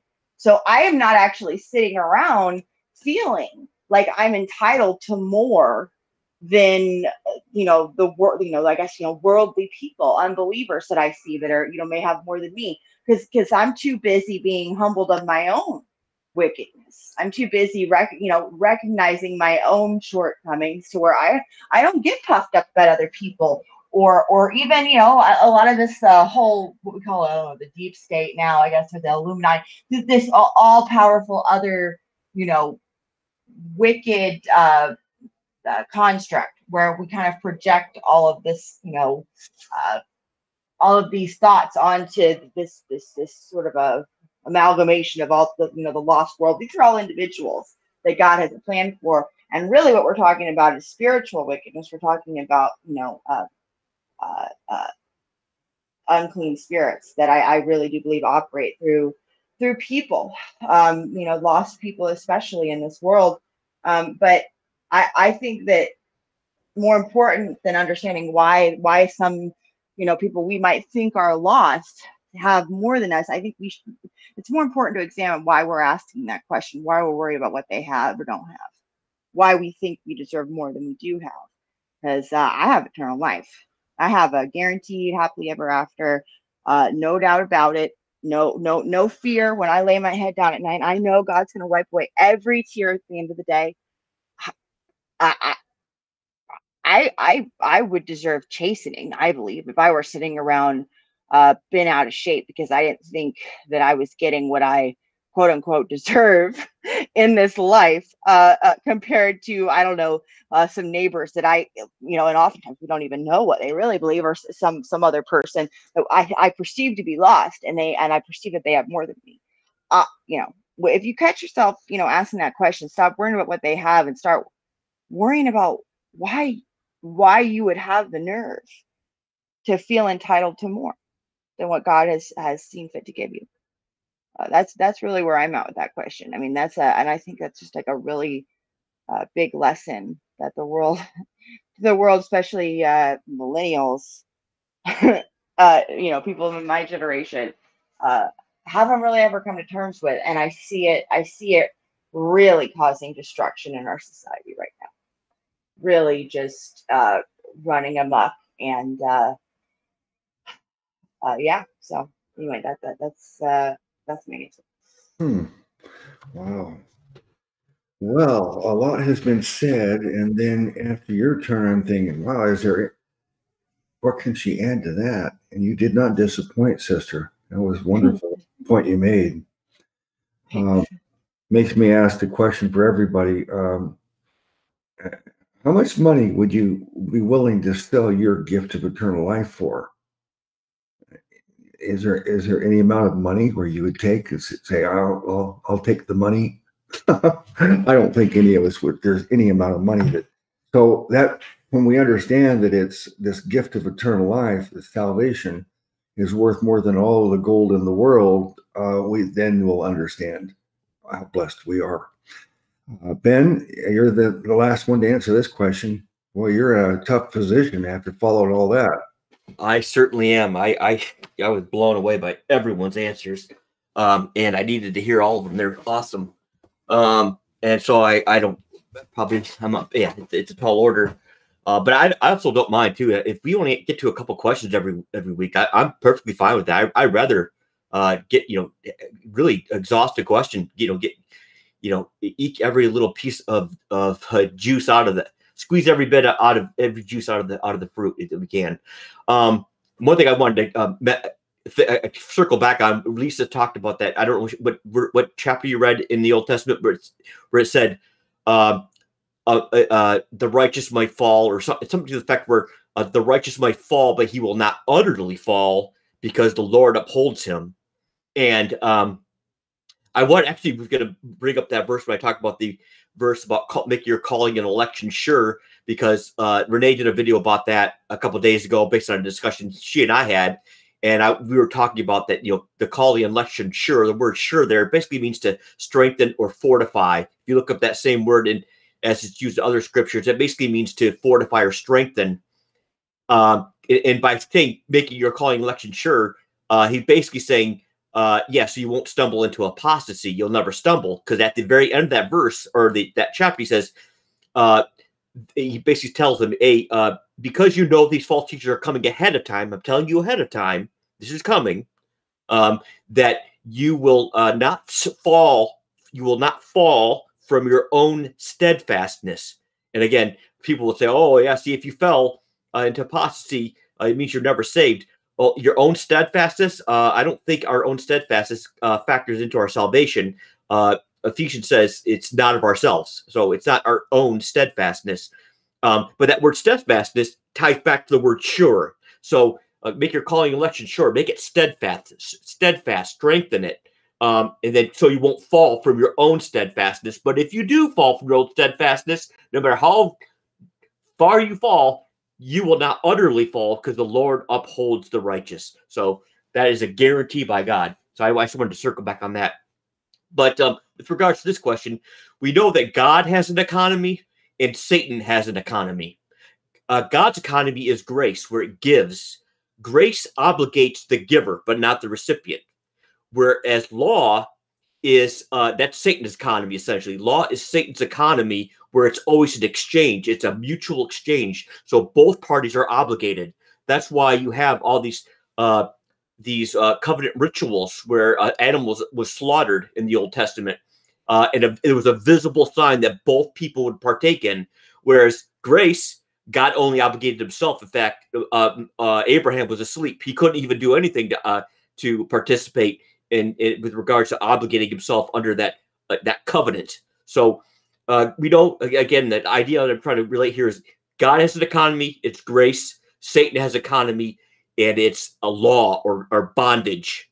And we know that Satan has the power over death, and death is the consequence of violating the law. So the Bible says that Satan does have the power over death. And what we see in the Bible is the law. The law is always an exchange. You do this, I'll do this. If you don't do it, you're cursed. If you do it, you're blessed. And all the language we hear about in the Bible about Satan is that he, the mark of the beast says you cannot buy or sell. Again, that's economy. That's the world economy. That's Satan's economy, where you obligate both people. You're buying and selling. It's an exchange. But the Bible talks about Satan trafficked in the souls of men. Trafficking, again, is buying and selling. Whereas God's economy, for example, is he says, for example, in Isaiah, ho, everyone who thirsts, come to the waters, and you who have no money, come, buy and eat. Yes, come, buy wine and milk without money and without price. So God uses the word buy, but it's not. It's free. It's free. Whereas Satan, it's a mutual exchange. And a reason I'm tying this all in there is that you look at people in the world who look like they're prospering, and let's face it, I think we know the Jews. They know the law very well. The occult studies the Bible very well. I think they want to understand and tap into the law, the law of mutual exchange. That's why we find, I think it's not a coincidence, that many of the most wealthy people in the world are Jewish people, because they understand that law. They understand the law. They understand how to bind people, put people into bondage through financial schemes and things like that. And so does the cult. The cult knows that too. So that's Satan's realm. And Jesus said, what does it profit a man? What does it profit a man if he gains the whole world but loses his own soul? And that word soul there basically means life. It could have eternal consequences or temporal consequences. But again, you use that word exchange. What will you do for exchange of soul? Well, if you gain the whole world, you really lose your life, because you're busy with all your time managing your goods and keeping track of all your goods. And a wise man once said that, more money, more problems. And it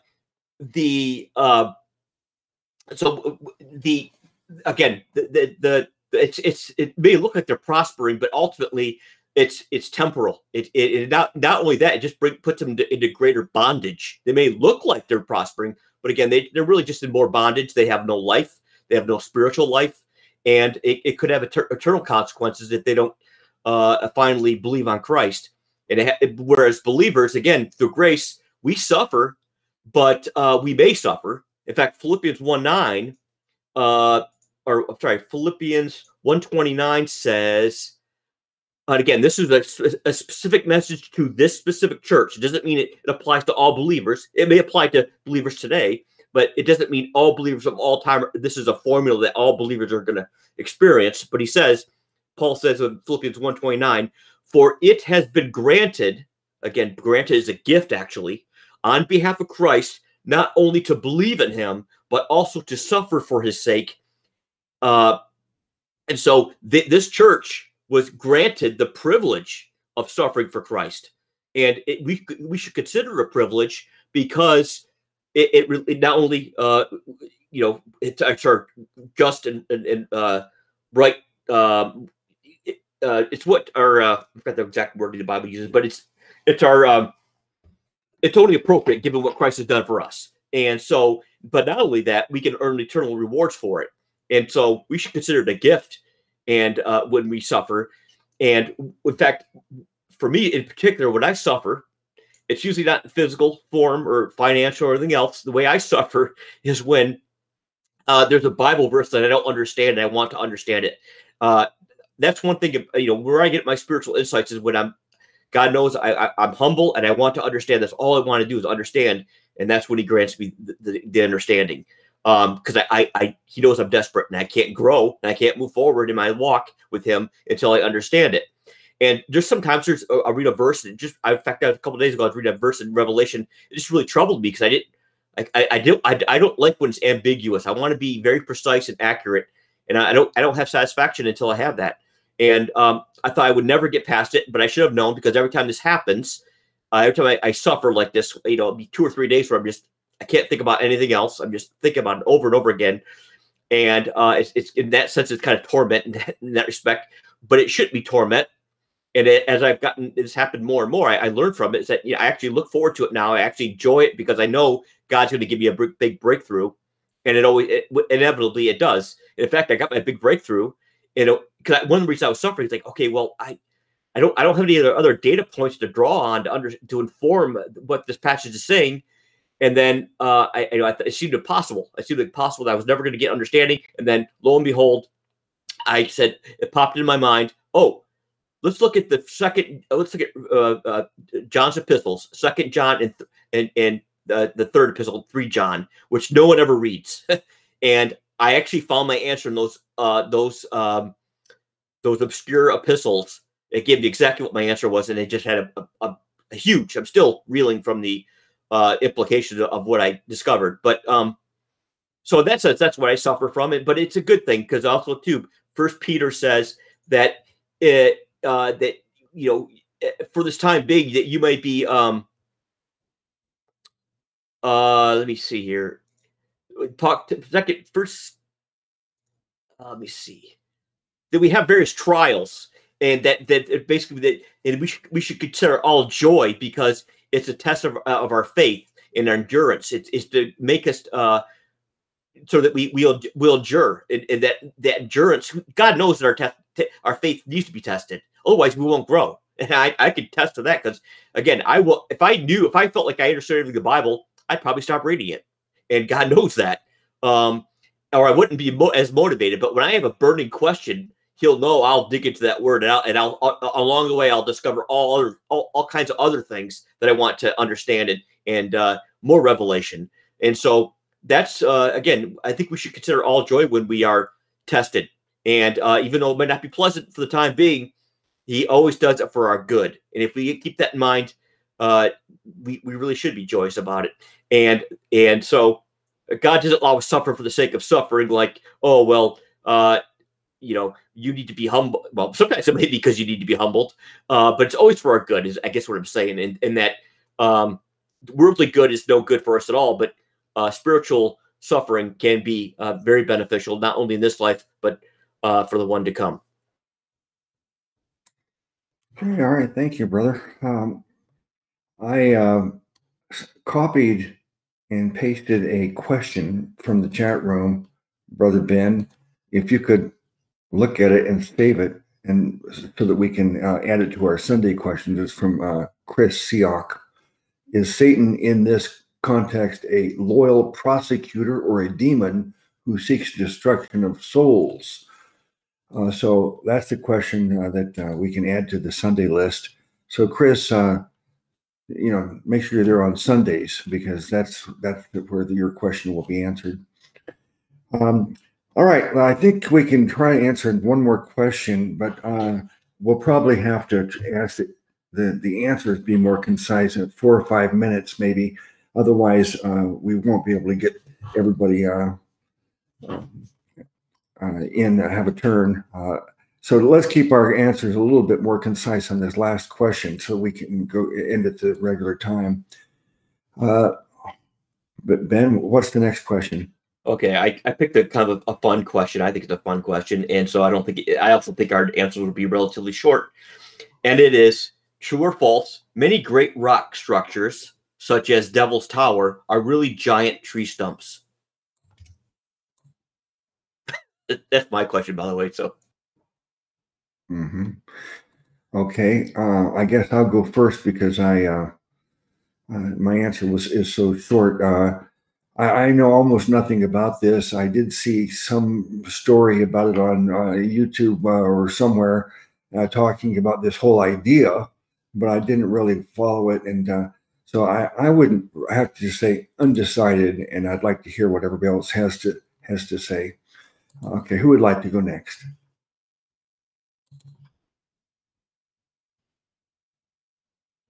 I'll go ahead and say I'm undecided as well. I'll say I don't know how to answer this question because I don't know. I'm leaning toward to the idea that there are some structures such as Devil's Tower and others that at the very least they are not what we're told they are. I don't know if they're giant tree stumps. It's possible. It's definitely possible that creation was had a much grander scale to it, perhaps sometime in the past before the flood. And if you guys are interested in some of this stuff, I would check out Mud Fossil University. I think that's a lot more interesting than the idea of just giant trees in the past, because I think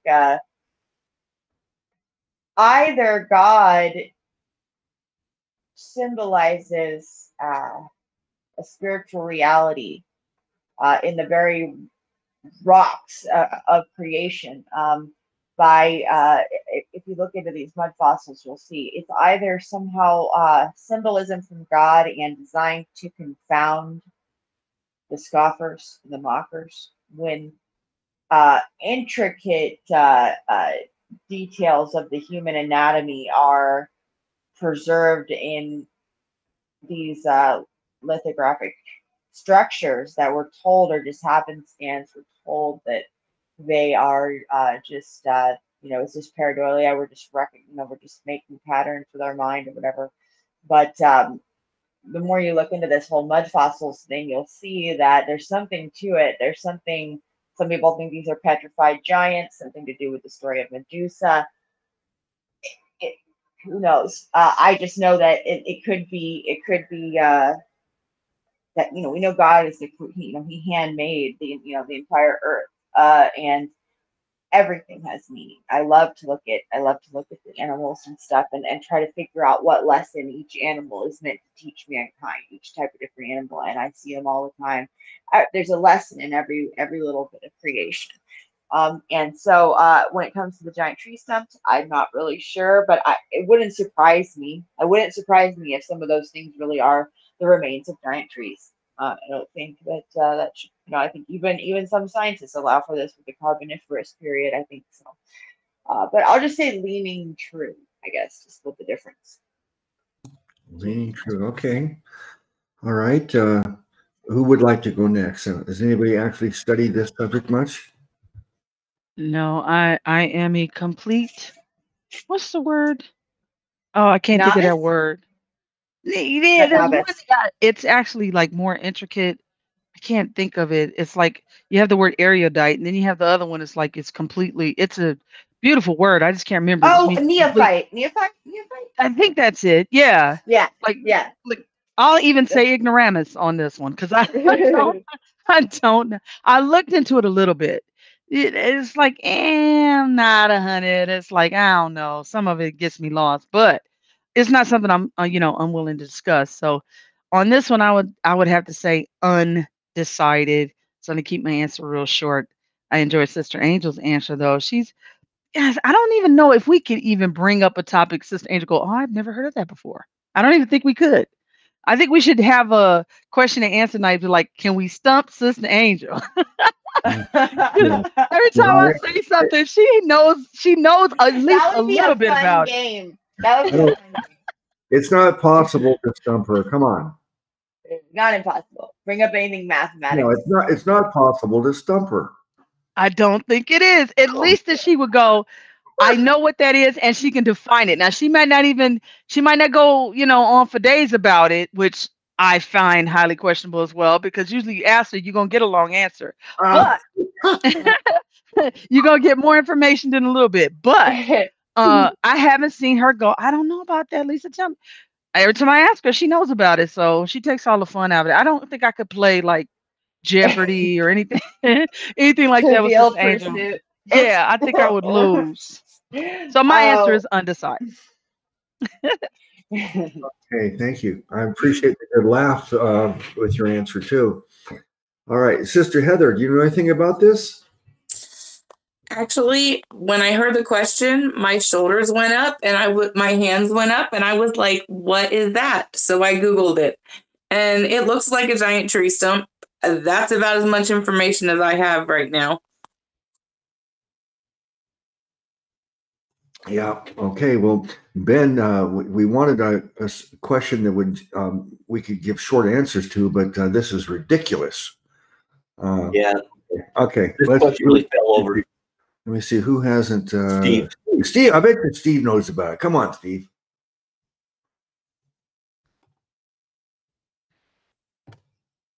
Okay. What are we going to do about Steve being a little slow on the trigger here? Is there any kind of disciplinary action we can institute against him? Sorry, I didn't realize you said my turn. My bad. I looked it up. I cheated because I had no idea anything with this question. And one thing Hendrik said in the chat that I do know to be true, that trees old enough, they will fossilize. A perfect example of this would be the redwood forest. And I used to have as a kid, because my family went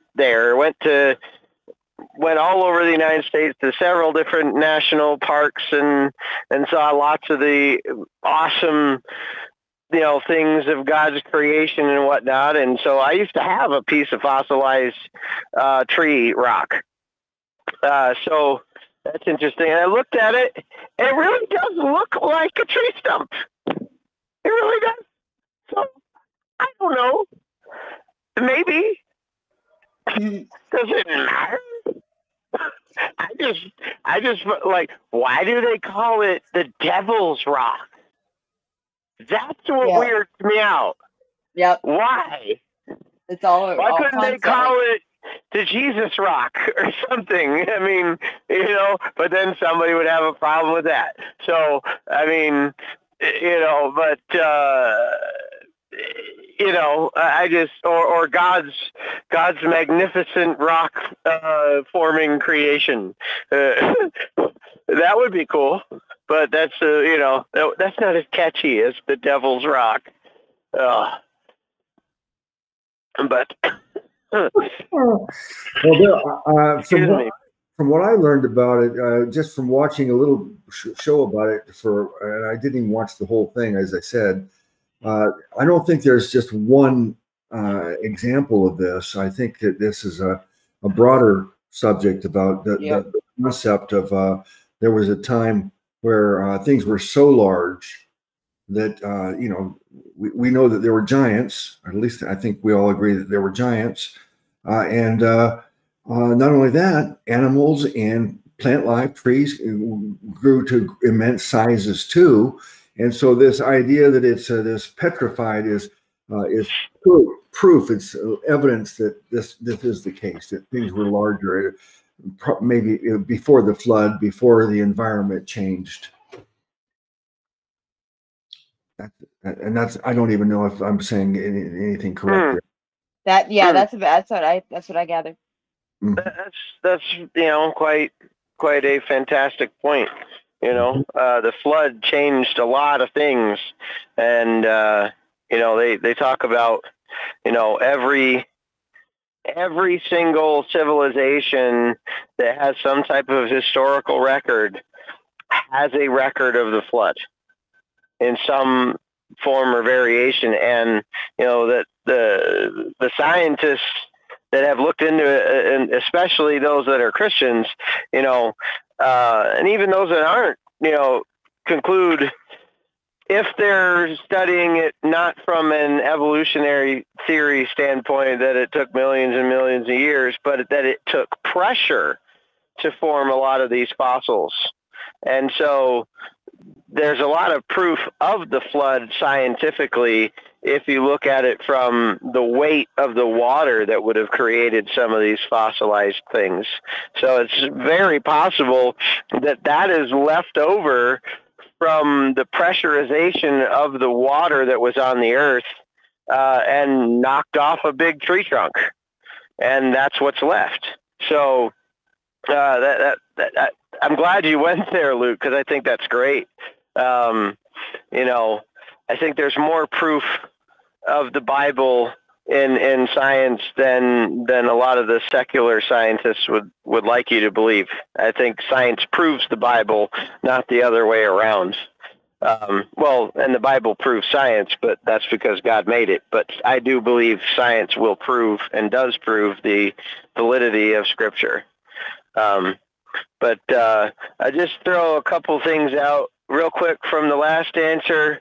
Psalm 73, study the book of Jeremiah, and the same verses Heather read earlier about the Jesus saying, store up treasures in heaven and not on the earth. And that's where our treasure should be, and that's where our minds should be, to seek first the kingdom of heaven, and that all these things will be added unto us as we need them. So. Okay, amen. Thank you. Thank you, brother. I will say, in case someone is not aware of it, on my channel, Brother Luke, I have about 60 playlists now, and one of the playlists is titled "Science, God, and the Bible." If you're someone that's, say, either looking into Christianity and the Bible, or let's say that you're a new believer, but you have questions about, is Christianity, is it conflict with science? Go to that playlist. There's about, I think, 100 or more than 100 videos on there that'll just blow your mind when you see how the science does prove the Bible, and there is no conflict. But you'll be shocked with what creation. Well, the Bible does tell us that creation is proof of God. So, all right. I guess if there's anybody wants to say anything more about this question, I'll have to give my quick answer. Oh yeah. I'm sorry, I forgot to get your answer. You're probably the expert on this, aren't you? Well, no, I would say that. It's just something I looked into. I thought more people would be familiar with Devil's Tower. It is it is a real place. It's the movie Close Encounters of the Third Kind, where that UFO, Steven Spielberg, did a video. That movie scared the living crap out of me as a young kid. The UFO lands on top of Devil's Tower, and that's why one of the reasons it's kind of famous, or it's kind of an icon. But yeah, I like to study this creation science stuff. I think it's interesting. I like to try to put together the past and what it was like. But yeah, I think one thing I don't think is a tree. I mean, I'm not ruling anything out, but I don't think it's a tree that would require an awful giant chainsaw for it to be clean sheared off like that, or even just a regular saw. Or there were some significant, real giants if that was the case. But don't rule anything out. But I think I tend to think that well, I think a lot of people think that the flood was just a rain occurred just from rainfall, and I think that was only a small part of it. The says the fountains of the great deep burst open, and I think that was like super megaton bomb, several of them all over the world. It was just catastrophic. I mean, it was just they burst open. In fact, I wonder sometimes if they burst open so high, if it didn't actually, and then this is I don't know, this is maybe going too far, but that the fountains went so high that actually some of it hit the moon, and that's why, and the moon was kind of partially flooded, and those aren't actually meteor marks, but they're actually the first surface of the moon, for example, kind of got muddy, essentially, like a thin layer of mud, and those were like bubble pops, and now those are the craters. Even on planet Earth, the craters that we find here, there's like every time there's a couple of craters you can visit, and the meteor they show you that caused the crater is like so ridiculously small, and it just seems fanciful and made up completely that the crater they say caused the giant crater was the meteor was like the size of, I don't know, like a loaf of bread, and so I tend to think that those were also caused by the flood, where the surface of the earth got mud. It was after the flood, as the water subsided, the surface of the earth was muddy, and there was gases caught underneath the mud, and they popped, and they caused those craters that are not actually meteors at all. And also, too, that would also explain if the fountains of the Great Deep did shoot up real high. I don't know if I think I don't know if it's comets or meteors, but one of those is I think it's comets. They're actually science says they're ice. They're basically giant ice formations, and so if the fountains of the Great Deep were burst open and the windows of heaven were open, like the firmament somehow opened up and there's water escaped up into there, I don't know, pure speculation. That might explain why we have these comets that are ice in the atmosphere or the heavens. I don't completely understand it. The Devil's Tower, I've heard some people have creation scientists who have studied it basically speculate that it could have been an ancient volcano, because they see a lot of volcanization that occurred during the flood, that would have naturally have occurred just based on all the upheaval, and there was a volcano. And there's a thing in geology known as planation surfaces. You'll see that all over the world, where mountains will be like clear sheen cut off, right? It's like someone took a chainsaw to the tips of them, and they speculate that even secular science speculates that was cut off by water. So I believe the earth was really flooded, and actually most of the mountains, I don't think the earth was all that mountainous before the flood, and that the mountains came up after the flood, and as part of the upheaval. And water was, the flood was very dynamic, and it lasted for, the settling of the waters probably took hundreds of years. And during that time, water's being shifted back and forth at various locations. And that shifting back and forth caused these planation surfaces where it cuts off the top of mountains. And that Devil's Tower would be an ancient volcano, essentially, that kind of hardened up early on. But these shifting waters cut the top of it off, and then the water subsided over time, and all that's left is this cone, or the inner part of the volcano. If it is a volcano, that would kind of make sense why it's Devil's Tower. It's the lake of fire, essentially, lava, lake of fire. I don't know. So I thought it's kind of a fun question. I like that. I like to think about that kind of thing and try to peel back what it was like not so long ago. Okay. All right. Thank you. All right. I think tonight's going to go down in history for a couple of reasons. I'll tell you more when I give my closing remarks here. But let's start doing that now. Let's give our summary thoughts on the study tonight, or I don't know, the fellowship tonight. This is not really a study. It's so casual. So but I think we succeeded in having a lot of fun, didn't we? Let's start off with Brother Stephen. Why don't you give us your summary remarks? Oh boy. I got to the microphone button quick this time, okay? Everybody in the chat. I saw you picking on me. I'm kidding. Just a few comments. Great answers, all around, and I do want to actually, praise God for the mute button, because I would have on a few of the answers, especially Lisa's and Heather's and Angel's, and well, all of them. But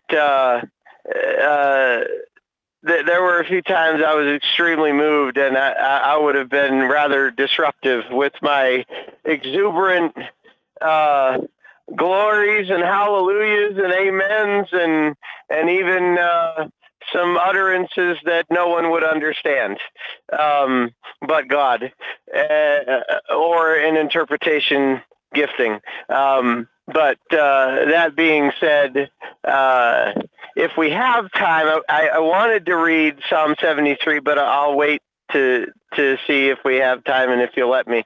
But otherwise, great answers. And I loved what Ben said about, doesn't really matter how many questions we get through, as long as we basically, exhaust the answers, because the answers are what's important really with the question. So that's what I'll conclude with there. And the gospel as well, that'll be my final thing.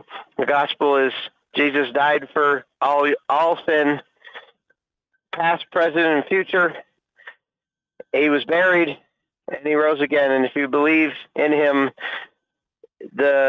he wipes your sin from your account and imputes you with his righteousness, and thereby granting you eternal life that is sealed forever.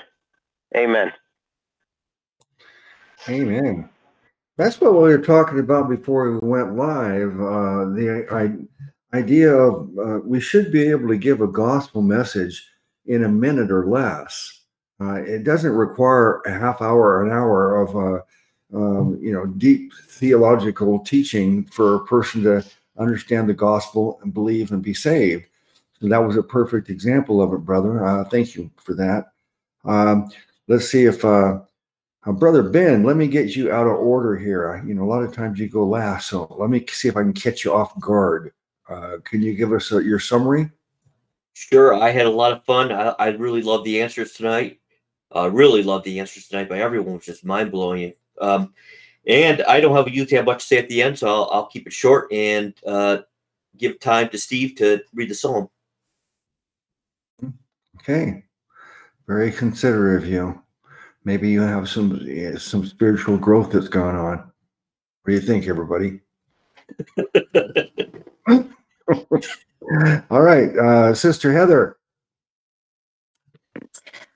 I have really enjoyed the fun, absolute fun that we've had tonight. The questions were great. Everybody's answers were great. That's pretty much all I got. Lots of fun. I look forward to this all week. And Brother Steve, thank you so much for giving the gospel message.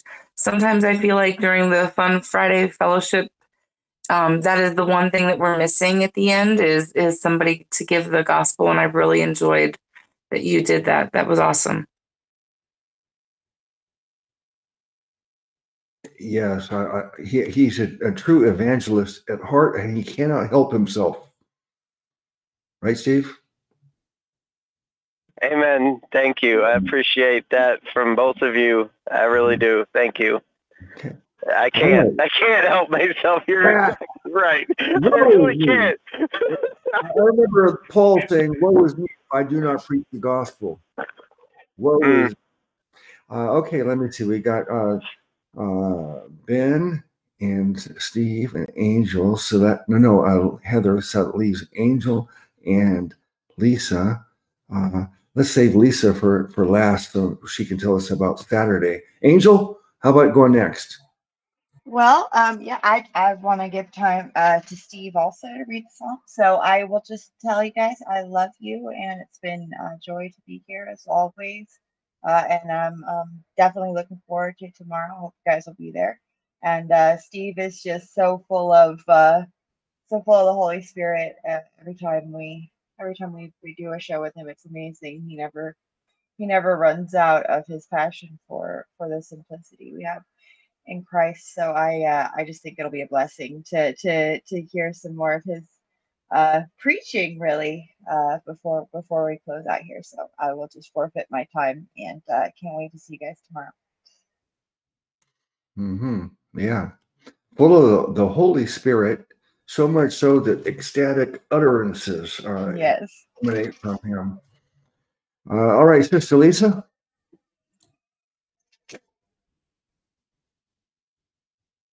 I just thought I'd go slow to get to the mic so Steve wouldn't be left alone, feeling alone. Steve, that's really an example of spiritual growth there, Steve. Steve and Lisa are such kindred spirits.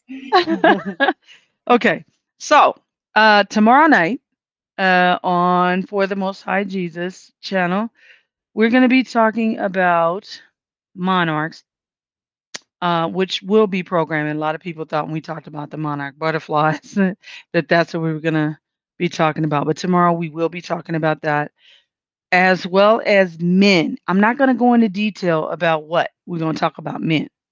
So that'll give you a little mystery. So you show up and find out what is she going to say about men. So that'll be tomorrow night, 8 p.m. on the broadcast for Late Night with Lisa and Friends, 8 p.m. Pacific, and that's 11 p.m. Eastern. And that would be 10 p.m. Central. So please mark it on your calendars or your reminder if you want to check it out. That's tomorrow night. Again, we're going to be talking about monarchs, also men, and then also whatever comes up, because sometimes we just start talking about stuff and we just talk about it. There'll be some more helpful tips that I think you guys will enjoy, and I'll try another shot or two at a sense of humor with some jokes, and I'm gonna try to get Ben to tell one. Y'all write it down. I'm gonna try to get Ben to tell one tomorrow. So I hope you guys will join us. I think we'll have a lot of fun. That's all I have to say. Yeah. You're having so much fun that your fun meter is rivaling our fun. Well, I hope you won't be disturbed by that, Brother Luke. I think there's enough fun to go around. I want Fridays to be the penultimate fun place. Well, that's okay, because mine's is on Saturday, so you're good. The penultimate fun place. All right. No, I'm not jealous and coveting all the fun. No, that's fine. But see, yours is on Friday. Then everybody can recover from all the, laughter and their side aching, and then come over on all Saturday. those crazy jokes Luke tells had us all hurting. Oh, in the by morning. the way, all the laughing, thank you. all the laughter. Thank you, Sister Angel, because I forgot to ask Brother Luke before I jump off here. Brother Luke, you always mention that you have a playlist for this or that or the other thing. Somebody mentioned something. Brother Luke goes, I have a playlist for that. So what I wanted to know was, do you have a playlist for your jokes? Oh, he needs to. The world needs that. I think the world needs it. That was great. First of all, I want to say that your use of the term jokes is quite generous of you, because some would not consider jokes in that they don't really laugh. But I'm glad that there are oh, we laugh. The couple that do laugh either with me or at me. Either way, it's okay with me. Yeah, as long as I read something once years ago that, and I believe this is true. They say that when a person smiles or laughs, that it causes endomorphins in their brain to be released, and it's morphin is, I guess that's a type of morphine or something. The effect that you get happy, giddy elation.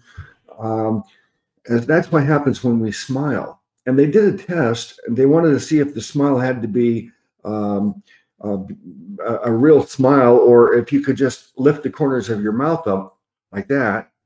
Even though all I did was lift the corners of my mouth up, and they discovered that even by the corners of your mouth coming up, even if it wasn't an actual smile, it still caused your brain to think you're smiling, and you got this release of endorphins.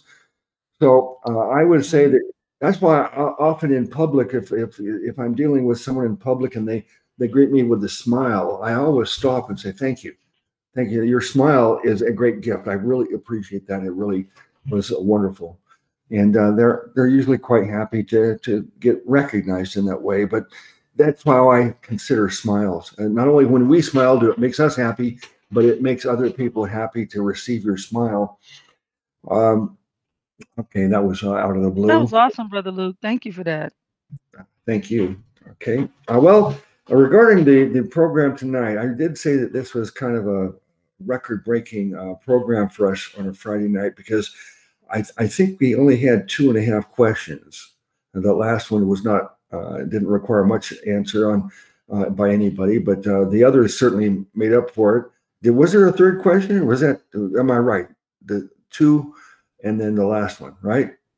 Yeah, 3 total. We had, counting the last one, was 3. Yes. Yeah. So you want me to give you full credit for that question, Ben? No. I'm only counting it as a half a question. I'm sorry. That was funny, Brother Luke. See, I was on mute. That was funny, Brother Luke. Let's put that on my playlist. Okay.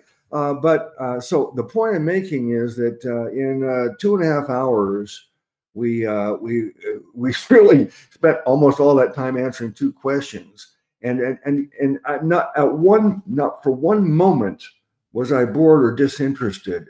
Everybody's answer was just fantastic. I don't think I've ever seen a time where the quality of the answers were so perfect at all times. So what a wonderful thing for all of us. That's a standard, though. I hope we can continue, and that's the kind of, Especially considering that, we're in a situation where, this is the ministry, we've had a hostile military takeover.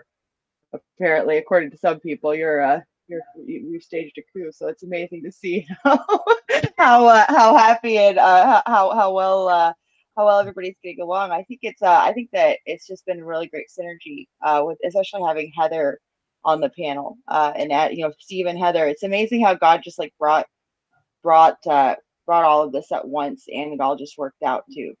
Just the way that people can come on the panel, and it. We're doing it live, so I notice it never gets awkward or uncomfortable that I've seen. I mean, I know that you were kind of when you're taking the call-ins, that I think that was what was happening. You were taking random call-ins at first when you first started, but now, I mean, this is all live. This is not rehearsed or planned, and everybody just gels. It's amazing. Yeah. Kevin was really great too when he was on. Thank you. Yeah. Yep. Thank you, sister. Well said. And that is true. Kevin filled in last week. He was a wonderful addition to the panel, and I'm sure we'll invite him to come on whenever there's an opportunity. So I guess that's it. Now, Steve. Oh, by the way, so you got tomorrow night on Lisa's channel. Don't miss that. Late night with Lisa and friends. And then don't forget, on Sunday, we have our regular church service. That's at 5 p.m. Eastern time on this same channel, Church of the Eternally Secure. And so, Steve, let's hear the psalm. Okay, great. And thank you to all of you that had such kind words toward me. I really appreciate it, and I'm humbled. That's wonderful. Thank you. That means a lot to me. For I know, I know the wretched man that I am, and just so astounded that through God's work in my life, as a believer that he causes y'all to see him in me. And that's what I think. So just thank you. Psalm 73, a psalm of Asaph. Truly God is good to Israel, and we are the children of Abraham as in Israel, even to such as are of a clean heart. But as for me, my feet were almost gone. My steps had well nigh slipped, for I was envious at the foolish when I saw the prosperity of the wicked. For there are no bands in their death, but their strength is firm. They are not in trouble as other men, neither are they plagued like other men. Therefore pride compasseth them about as a chain. Violence covereth them as a garment. Their eyes stand out with fatness. They have more than heart could wish. They are corrupt and speak wickedly concerning oppression. They speak loftily. They set their mouth against the heavens, and their tongue walketh through the earth. Therefore his people return hither, and waters of a full cup are wrung out to them. And they say, how doth God know? And is there knowledge in the Most High? Behold, these are the ungodly who prosper in the world. They increase in riches.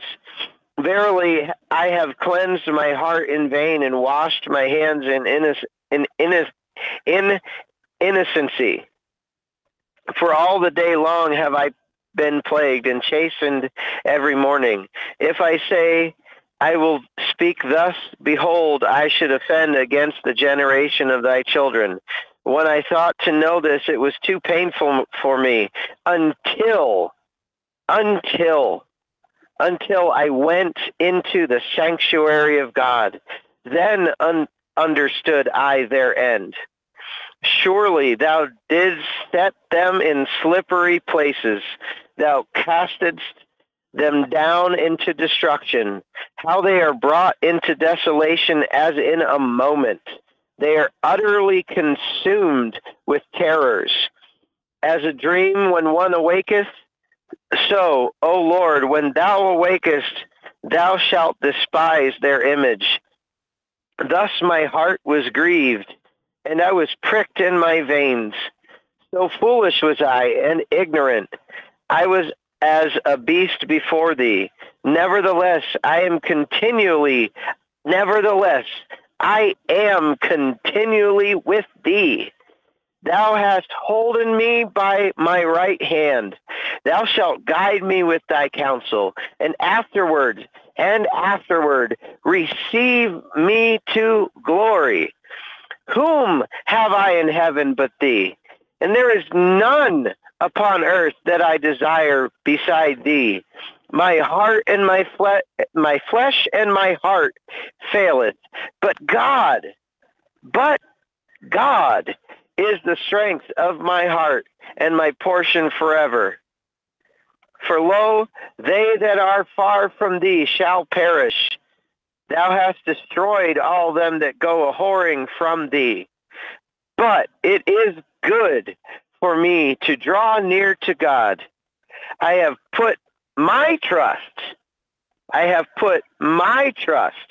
in the Lord God, that I may declare all thy works.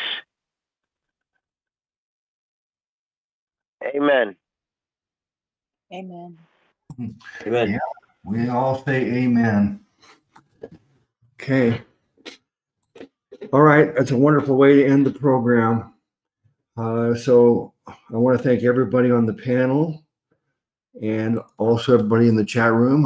There was a message from Brother Kevin that the chat room was operating wonderfully. So there were tonight I was pretty much focusing just on the conversation, just trying to listen intently rather than paying so much attention to the chat room. What I've found, I've been guilty of trying to do both, participate in the panel and the chat room. And then I find out that when I watch the program back the next day, that I missed more than half of the conversation. And so as much as I want to be engaged in the chat room, it's really at the expense of listening. And when I listened to the program back, I realized it was even better than I thought, because I had missed so much that it really is quite profound, I believe, that what is being said on our programs. So thank you, Lord Jesus, for this wonderful panel, this wonderful fellowship that we have, and look forward to next time we're together. Bless you all in the name of our great Savior God, Jesus.